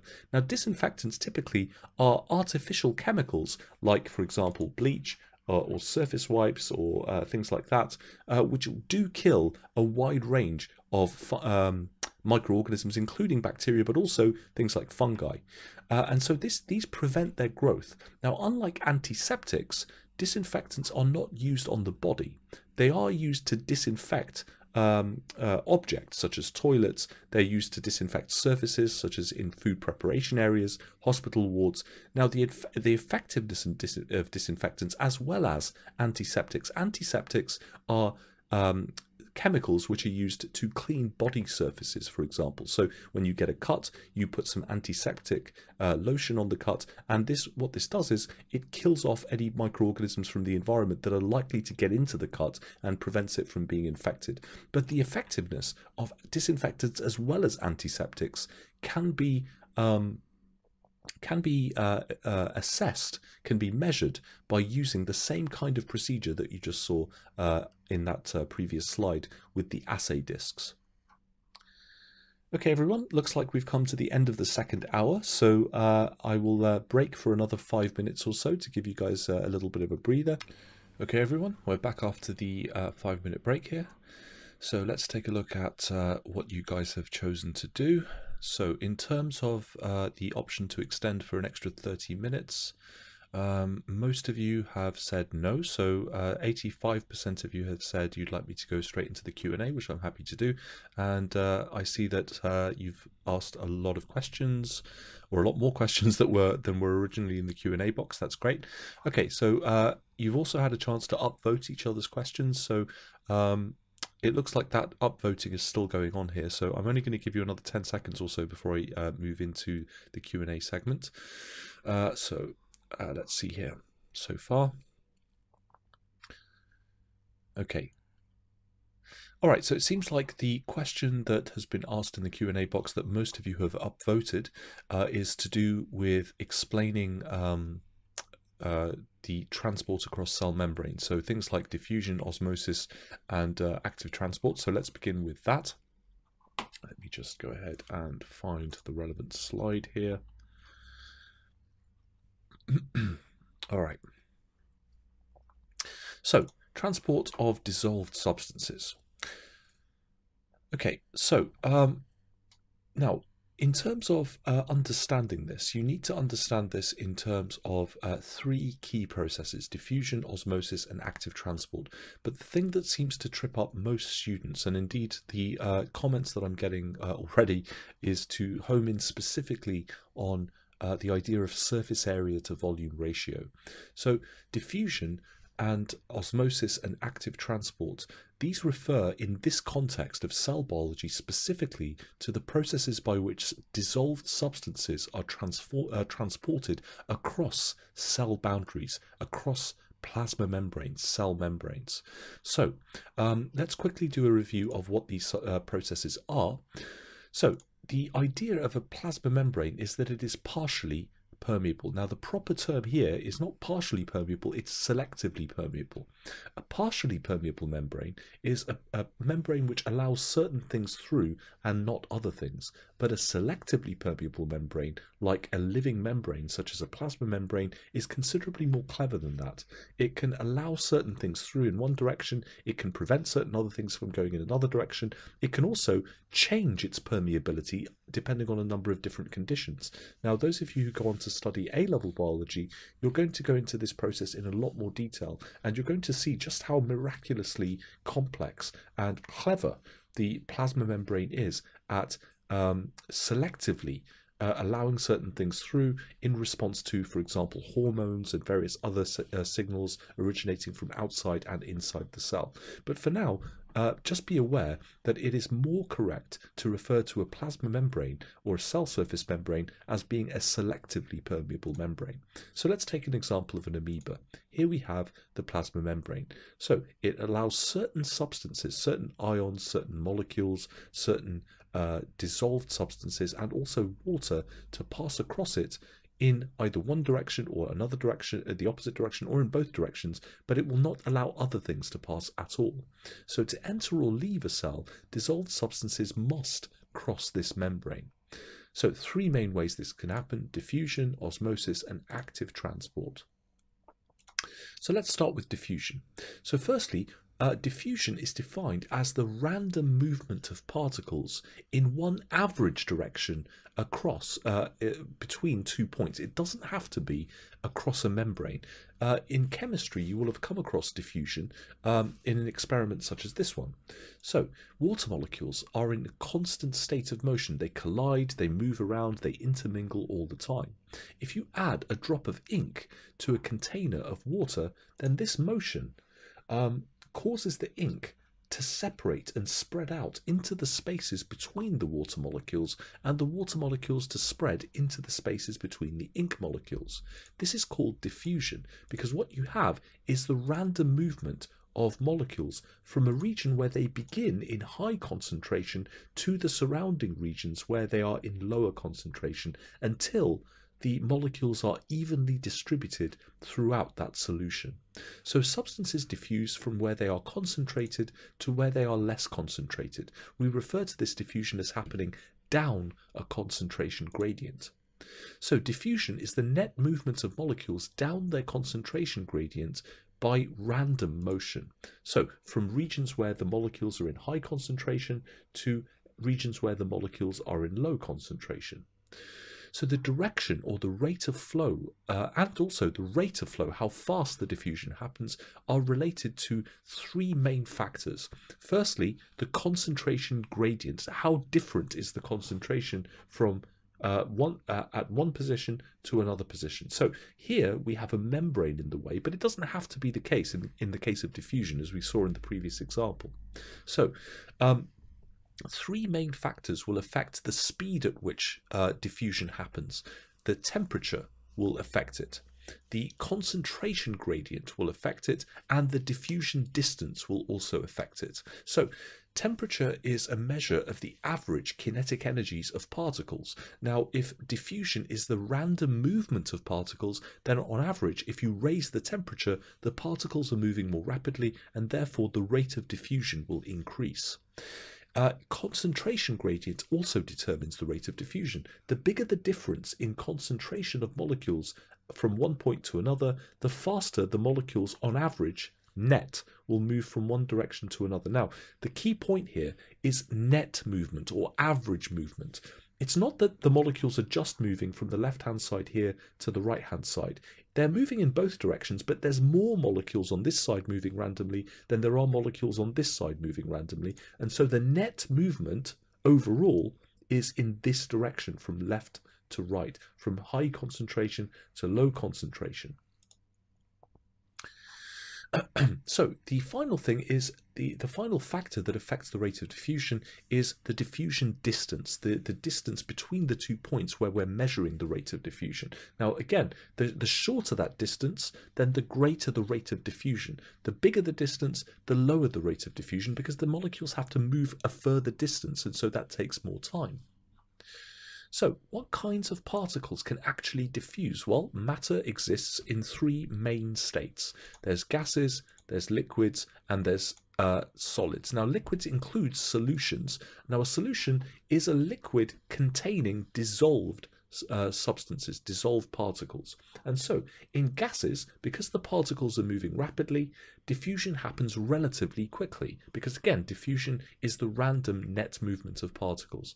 In liquids and solutions, because the particles in liquids and solutions are moving at a lower speed on average than in a gas, then again, the rate of diffusion is going to be comparatively less.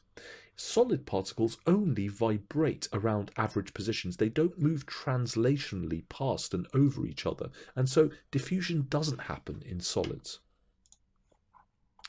Now let's look at osmosis now. Osmosis is a special case of diffusion.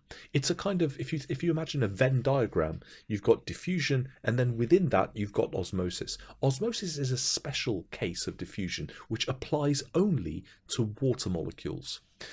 In osmosis, water molecules move from a region where the water molecules are in high concentration, in other words, a dilute solution, to a more concentrated solution where the water molecules are in lower concentration. And unlike diffusion, the definition of osmosis includes the fact that they must be moving through a partially permeable or selectively permeable membrane. So the definition of osmosis is the net random movement of water molecules from a region where the water molecules are in high concentration, and another way of saying that is a dilute solution, to a region where the water molecules are in low concentration, in other words, a more concentrated solution, through a selectively permeable membrane.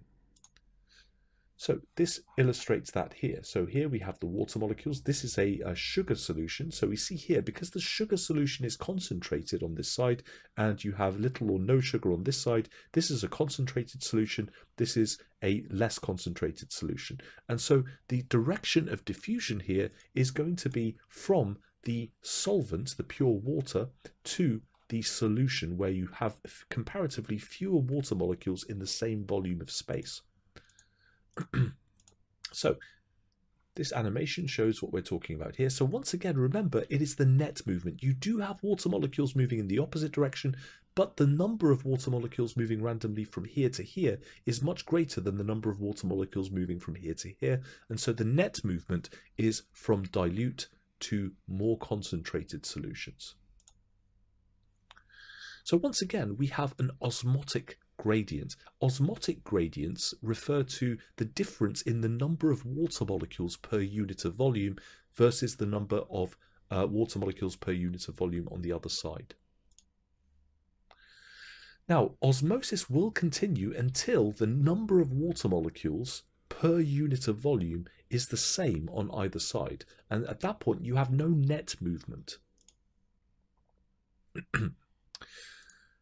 So that's osmosis. Now, hopefully that answers the question as far as diffusion and osmosis is concerned. Let's quickly go to active transport now. So active transport, unlike osmosis and diffusion, which are passive processes, osmosis and diffusion happen just by the random movement of molecules. It does not require you to put energy into the process in order to get that net movement of particles.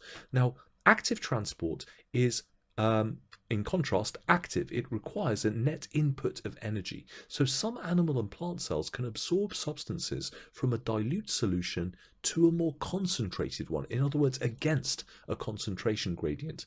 This is called active transport because it requires energy input, because you're moving particles in the opposite direction to which they would normally move by the random net motion. So this means that more of a vital substance can be absorbed than by passive diffusion alone. And so active transport enables cells to absorb, for example, ions from very dilute solutions, or to recover those molecules which are precious to the survival of the organism.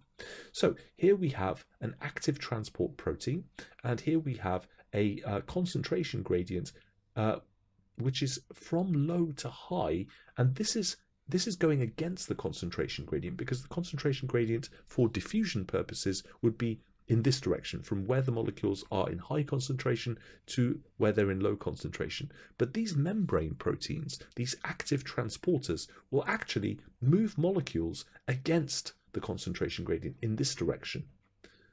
And they do so by means of ATP. ATP is the molecule which cells use to carry energy around and use it wherever it's needed. In this case, to change the shape of this protein so that these molecules can be moved against the concentration gradient. I hope that answers your question. Okay, great. All right, so let's move on to the next, the question that received the next highest number of votes. Oh, sorry, actually, yes, so, sorry, before you all start protesting.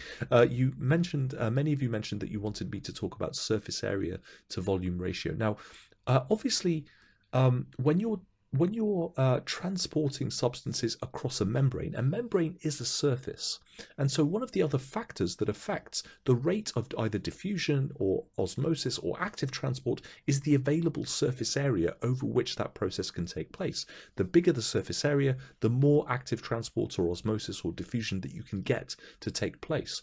And so particularly multicellular organisms rely on certain body systems which are exchanging substances. So, for example, the alveolar epithelium in your lungs, or the intestinal, the inner surface of your intestines, which are absorbing the digested products of your digestion.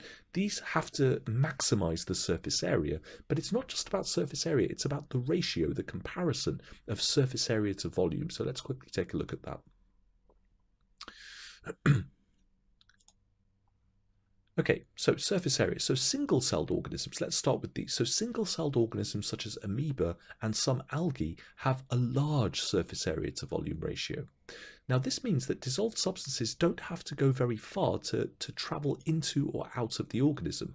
Now in cases like this, the process of diffusion, passive processes like diffusion, is enough to supply that organism, that unicellular organism, with all of the materials such as oxygen and nutrients that it needs to survive, and also to remove all of the waste products of that organism's metabolism, which, if they were allowed to build up inside the organism, would poison the organism. So what we're saying here is, if you're a single-celled organism like an amoeba, your volume is so tiny, but in comparison to your volume, your surface area is big enough that all of the substances you need to get rid of can just pass through the membrane by either simple diffusion or active transport if required, but that's less relevant. And also, all of the substances that you need to take in from your environment, you're talking about a tiny volume and a tiny distance, and so you can simply use diffusion to move the substances like oxygen that you need into the cell. You don't need to do anything more than that. However, let me just skip past this. Okay, so however, when you get to larger sizes, the process of diffusion alone is not sufficient to supply a larger mass of living material with the necessary substances it needs from its environment, or to get rid of the metabolic waste products and substances which you need to get rid of, like carbon dioxide. Something else needs to happen. What needs to happen is somehow the surface area to volume ratio needs to be increased to provide for those needs. So here's how surface area and volume are represented. So imagine we have, again, this is highly hypothetical, but imagine the cubes that I'm showing here representing cells with different dimensions. So here's a cell with edge lengths of 1 millimeter. Again, obviously, this is highly theoretical. So if each one of these surfaces of this cube, and again the cube has 6 sides, has a surface area of 1 square millimeter, then the total surface area of the cube is going to be 6 millimeters squared. In contrast, if we wanted to find out the volume of this cube, we would need to multiply the height times the width times the depth, and that would be 1 times 1 times 1, which gives us a volume of 1 cubic millimeter. And so the ratio of surface area to volume for this 1 millimeter length edge length cube is 6 to 1. That means there's 6 times as many units of surface as there are units of volume. So for a single cell, you've got lots of surface area compared to volume, and so you can supply the living volume of that cell with substances by diffusion at a rate which is enough to sustain the life of that organism. Now let's imagine if I increase the size of this cube to where the length is 2 millimeters, let's see what that does to the surface area to volume ratio. So we see here that just doubling the length of the sides, well, the total surface area with substances by diffusion at a rate which is enough to sustain the life of that organism. Now let's imagine if I increase the size of this cube to where the length is 2 millimeters, let's see what that does to the surface area to volume ratio. So we see here, that increasing the length of the side of the cube by 1 unit, doubling it, reduces the surface area to volume ratio to 3 to 1. So what happens if we now increase the size of the cube to 3 millimeters? Well, again, now we have a total surface area of 3 times 3 for one side of the cube times 6 for all 6 sides of the cube, 54 square millimeters. The volume is going to be 3 times 3 times 3, which is 27 millimeters squared. So millimeters cubed, rather. So now we have a surface area to volume ratio of 2 to 1. So what is the actual implication of this? So if we think about how surface area and volume change with size and how they relate to each other, we can summarize our values together with another value for a cube of length 4 millimeters in this table here. So we see the surface area to volume ratio goes from 6 to 1 to 3 to 1 to 2 to 1 to 1.5 to 1. If we plot these as a graph of cube edge length in millimeters versus surface area or volume in millimeters squared or millimeters cubed, so the pink line is surface area in millimeters squared, the red line is volume in millimeters cubed, look at what happens as the length of the side of the structure increases. So we see that surface area and volume increase exponentially, but the rate at which the surface area or the volume increases is greater than the rate of the surface area increase, because volume, the side of the cube, is raised to power 3, whereas for surface area, the side of the cube is raised to power 2. And so volume increases at a greater rate than surface area. And if we compare this to surface area to volume ratio exponentially decreases as you increase the edge length of that cube. So what does this all mean then? Well, this means that as the size of a structure or an organism increases, the surface area does not increase in proportion to the volume. Multicellular organisms, therefore, have a smaller surface area in relation to their volume than unicellular organisms. And this means that in larger multicellular organisms like ourselves, diffusion on its own across our body surface is nowhere near efficient enough to provide us with the nutrients and oxygen that we need from our environment. Therefore, multicellular organisms have evolved transport systems to carry dissolved substances that they need to sustain the life around their bodies. And exchange surfaces, such as the surfaces of the lungs, the inner surfaces of the intestines, have become highly modified to maximize the surface area to volume ratio. So how is this done? Well, shape is an important factor, because so far we've just been considering a uniform cube. So consider the following tubular and cubic structures, both of which have a volume of 8 cubic millimeters. So here we have a cubic structure with a volume of 8 millimeters, but here we have an elongated tubular structure. We have 8 cubes laid end to end. Each cube has a volume of 1 cubic millimeter, but look at the difference in the surface area to volume ratios. The surface area to volume ratio of this is 4.25 to 1. The surface area to volume ratio of this on its own is 3 to 1. They both have the same volume. So we see here that elongated structures with the same volume as cubical structures have a higher surface area to volume ratio. And this is why those exchange surfaces, such as the ones in your intestines, are folded into finger-like elongated projections for the purposes of maximizing that surface area to volume ratio so that they can more effectively absorb nutrients. So gas and solute exchange in multicellular organisms, these are structurally adapted to maximize the exchange of materials across their surfaces. So typical structural adaptations are things like a large moist surface area. It needs to be moist because things like oxygen need to be able to dissolve into a liquid before they can dissolve across membranes. You also need a well-developed transport system so that the dissolved substances can then be transported away from the exchange surface to wherever it is that they're needed. So this is the vascular system in plants and the circulatory system in animals. You also need a good system of ventilation and control where the gases are to be exchanged, so breathing in humans and also the control of stomata in the surfaces of leaves by guard cells in green plants are examples of this. Now, where the dissolved materials are exchanged between two different solutions, there is a countercurrent flow system. So this is found in the gills of fish and also in the kidneys in vertebrates like ourselves. Now, we're going to go into the kidneys in more depth in a later webinar in this series of GCSE Biology webinars, so I won't go into more detail there, but there are some other good examples.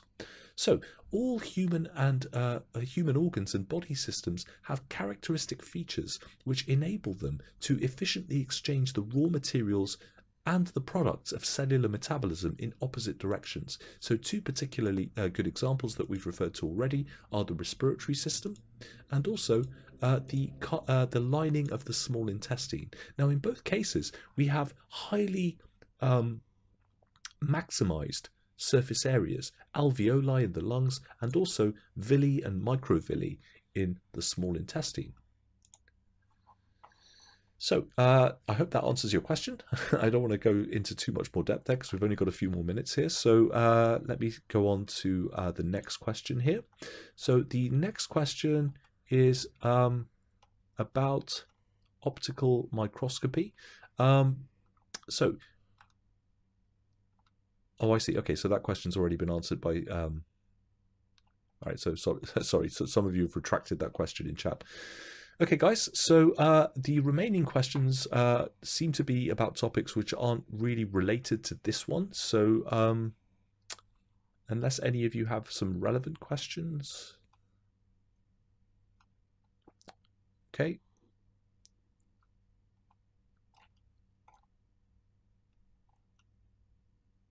All right, so, okay, that's fine, no problem. All right, guys, so we're coming towards the end of the Q&A segment anyway, so I'll stop it there. Okay, guys, so thank you once again for attending. I hope that was useful to you. You're all very welcome. It's very nice, kind words of feedback there. Again, guys, as always, if you do have any questions that arise after the webinar, or you'd like to ask me any specific questions relating to the topics or the exam questions, please go to the private resources page for this webinar. Those of you in attendance, you've all got the exam question pack, so just go ahead and click this link. It will take you to the private resources page. Somewhere within the next 24 to 48 hours, I'll be uploading both the video and the other resources, the slides that you've seen, the exam question mark schemes, and also remember there is a chat box there that you can continue to ask me questions all the way up to the end of the exam period at the end of June. And also, if you'd prefer not to ask those questions where other attendees can see them, please do use the private messaging function, and normally I'll respond to those questions within 24 to 48 hours. Okay, everyone, thank you very much for attending. I hope that was useful, and I will see you in the next webinar.